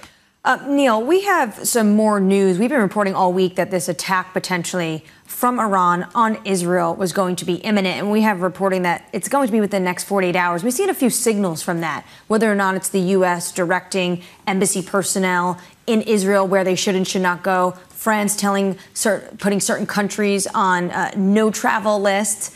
Last time we spoke, you pretty much shrugged off geopolitics. At this point, how can you not say that this is not concerning at all to what is going on when you look at the global marketplace? Well, you don't shrug it off. You you take it as it comes to you, right? I mean, in my experience, like changing a fundamental forecast based on what's going on geopolitically is usually, by the time you start doing that, usually the crisis is over. That's in my experience. Now, what I will say, to me, the most interesting thing is just the relationship between what's going on in the energy markets and the dollar. Historically, everyone's thought, dollar down, oil up. But given the U.S. position as a major commodity exporter, and we run a net surplus in petroleum, you're seeing stronger oil prices boosts the terms of trade of the U.S., and that strengthens the dollar, right? So the causality is actually from oil to the exchange rate in the U.S. I think it matters more, frankly, for emerging markets or oil importers globally, because not only are they dealing with higher oil prices, they're also now dealing with weaker currencies, and that's going to limit the ability of those central banks to cut interest rates, which has been a reason for some of the enthusiasm in global risk appetite, right? So I think it introduces a little bit more tighter financial conditions, particularly in the rest of the world, I think, more so than the U.S. Neil, before we let you go, it sounds like you're a little less bullish than you have been of late. Is that true? Well, yeah, the data hasn't gone my way. How do you expect me to sound? You have to be honest with yourself, right? So, but I will just say, I do think we're ultimately, when the dust settles on 2024, we will still be talking about a situation where the U.S. economy is growing and the Fed will be cutting. That is, I think, still the fundamental story. And honestly, Neil, the data hasn't gone anyone's way because no one's been able to game this out. Max, Neil, Dutta, thank you so much for being with us. We really appreciate that. Just to note, AMH, where we've been looking at 10-year yields falling on the heels of this report in particular. It seems like treasuries are still a haven bid. And, we're seeing that kind of blood through the market. We've been talking about the signals that are coming from the United States, coming from France, coming from Israel, actual tangible signals about where people should and should not be. This obviously has to do with some potential intel they have about what an Iranian strike would look like. And now our reporting is that it's going to happen within 48 hours. And this is why the markets are very concerned. And we're seeing that kind of bled through the action. Right now, let's get you an update in stories elsewhere this morning. Here's your Bloomberg Brief with Yahira Hakis. Yahira. Hi, Lisa. Apple is preparing to overhaul its entire Mac computer line with a new set of in-house processors designed to highlight AI. Sources say the tech giant is also nearing production of its next generation chip, the M4 processor. Bloomberg's Mark Gurman says Apple is aiming to release the updated Macs beginning late this year. Cathie Wood's ARK Investment Management announcing it holds a stake in OpenAI. It's the latest in a string of high-profile investments into the Silicon Valley darling, the biggest coming from Microsoft investing $13 billion. This comes as Cathie Wood's most famous vehicle, the ARK Innovation ETF, has been struggling. After years of gains, it stumbled this year due to a decline in Tesla's stock performance. And Bloomberg reporting that Israel is bracing for a potential direct attack from Iran in the coming days. People familiar with the matter saying it could come as soon as the next 48 hours. Those same sources telling Bloomberg the move has not yet been approved by Tehran's highest-ranking officials. The U.S. is preparing defenses and has moved additional military assets to the region and is stepping up diplomatic efforts as well. That's your Bloomberg Brief. Lisa? Yahira, thank you so much. As always, up next, the risk of higher for longer. The risks are looking more tilted towards inflation stays even higher for longer than we've had. And the risks are looking that the Fed starts that easing cycle a bit later. That's coming up next. Right now, in markets, you can see a bid into bonds on the heels of increasing geopolitical concerns. All of that coming up next. You're watching Bloomberg Surveillance.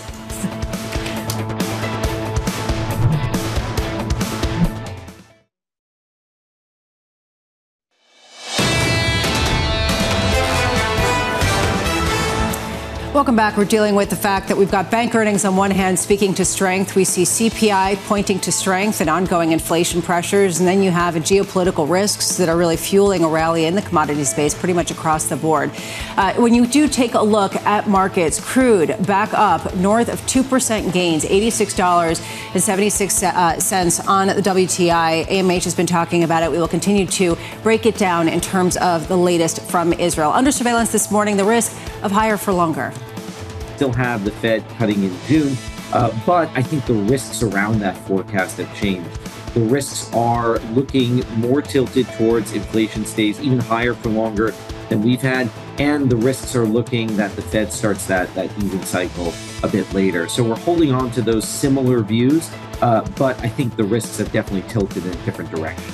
Here's the latest. Fed officials urging patience. New York Fed President John Williams signaling there's no need to cut in the, quote, very near term, whatever that means. And Richmond Fed President Tom Barkin saying it is smart to take our time. Bank of America's Jill Carey-Hall writing, quote, we think the uncertainty overhang may challenge relative performance of the Russell 2000 for now, given higher for longer rate risks. Small is likely to lag large until later this year if and when we get more confidence in cuts. Jill Carey-Hall joining us now. And Jill, this has been always a fascinating discussion. If we're getting this sort of cyclical boom, why are we not seeing it in the small caps? You're saying it's completely hinged on rate cuts, and if we don't get them, we're not going to get that rebound this year. Yeah, and thanks for having me. I mean, we talked to a lot of investors, and I think there has been this year more optimism on small caps. We've seen that in the inflows that we track. But I think in all of the conversations that we have, investors have sort of been looking to the Fed as the next catalyst for why the Russell 2000 could move higher from here. Corporates in general, especially when you look at the S&P 500, they've locked in long-dated, low-rate debt. But for smaller companies within the Russell, about 40% of their debt is either short-term or floating rate. So, we estimate this could be a pretty significant hit to earnings over the next 5 years if rates were to stay high, relative to, if we see cuts, then this becomes a less detrimental headwind. Jill, forgive me for sort of the hypothetical here, but what does it take to get some sort of fuel to this particular sector? Is it just one rate cut? Is it just taking the prospect for even higher rates off the table? Or do we need to sort of see the beginning of a protracted rate cutting cycle that could bring some of these expenses, interest expenses, back into something similar to the past? Right. I mean, I think, what one cut isn't necessarily just going to solve the problem. I think, given how elevated rates are, our economists are now expecting that we'll see a cut in December. They had pushed that back from June, and 4 cuts next year. So I think if we get greater confidence that we're on a path to lower interest rates, so that when these companies do have a lot of debt coming due over, 2025, 2026 and beyond, that refinancing won't be as big of an impact to earnings as it could be now if rates stayed at these levels. I think a lot of the macro positives for small caps still stand, the profits recovery. But, another risk there is that the profits recovery this year is very back-end loaded. Earnings are still going to be negative year over year this earnings season. The consensus is looking for small cap earnings to recover to about 30% year over year by the time we get to the fourth quarter. So we'll be paying a lot of attention to guidance this earnings season. So that could, potentially, if things do come through, set us up for a better year-end rally for small caps if we have confirmation that the back-end loaded earnings recovery is coming through, and if we have confirmation that, okay, inflation is cooling and the Fed is going to cut, which, is, as mentioned, is our economist's forecast now for December. Jill, good morning. I'm looking at the breadth trade, and the Russell 2000 energy is at the top there, up over 10%, and tech. When you look at the commodity complex, we're talking about oil around this desk this morning, geopolitics with Annmarie, the warnings that are there. We're looking at oil, we're looking at copper, we're looking at some kind of a news cycle. Within the breadth narrative, within the Russell 2000, how do you play commodity strength, and will it endure? Well, I think, the good news around the commodity-oriented sectors like energy and materials and industrials is that they are some of the sectors that have lower refinancing risk relative to sectors like real estate that could see a much bigger earnings hit. So I think within small caps, if you're an investor right now, you want to be selective, and some of these commodity-oriented sectors are one way to do that because they will benefit from higher commodity prices, manufacturing, GDP improving, but they're less sensitive to refinancing risk. So that's one area that we see as relatively better positioned within SMID, and we'd stick with higher quality stocks and stocks that don't have a lot of leverage or short-term or floating rate debt. And then I pivot 180 and I look at the lags in the Russell 2000, and it is in the financials. We're getting information through from JPM, from Wells Fargo, from Citi, and it is about the net interest income.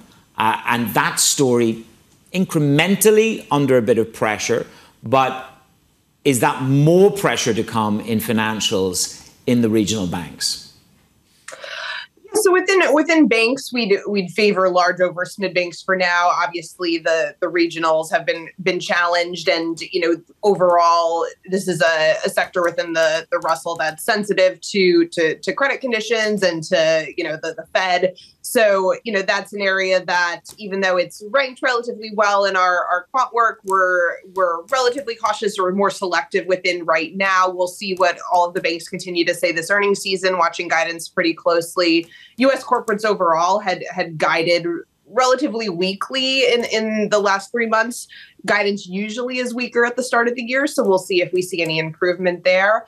But in addition to financials, real estate is another one that we're more cautious on in small caps and does have more risk from refinancing.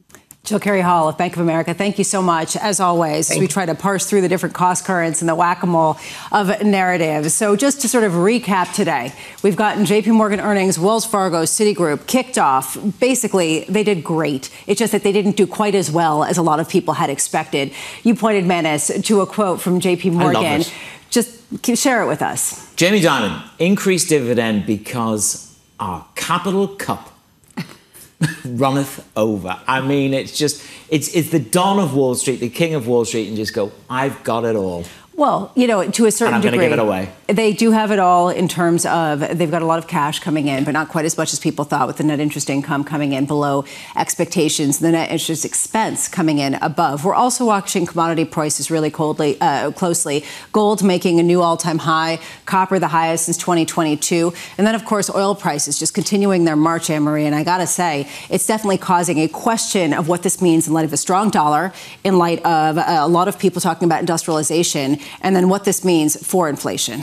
And you have to think we're going into a weekend that now is going to be tense with a lot of geopolitical risk. Our reporting is that it could be as soon as 48 hours, we would see some sort of retaliation. And all morning, we've been pointing to the actual tangible actions. The United States, France are sending warning signals about individuals who are in Israel. The questions into the weekend: Iran wants to show capability. What does that mean? Because they told the Germans it would be, quote, appropriate.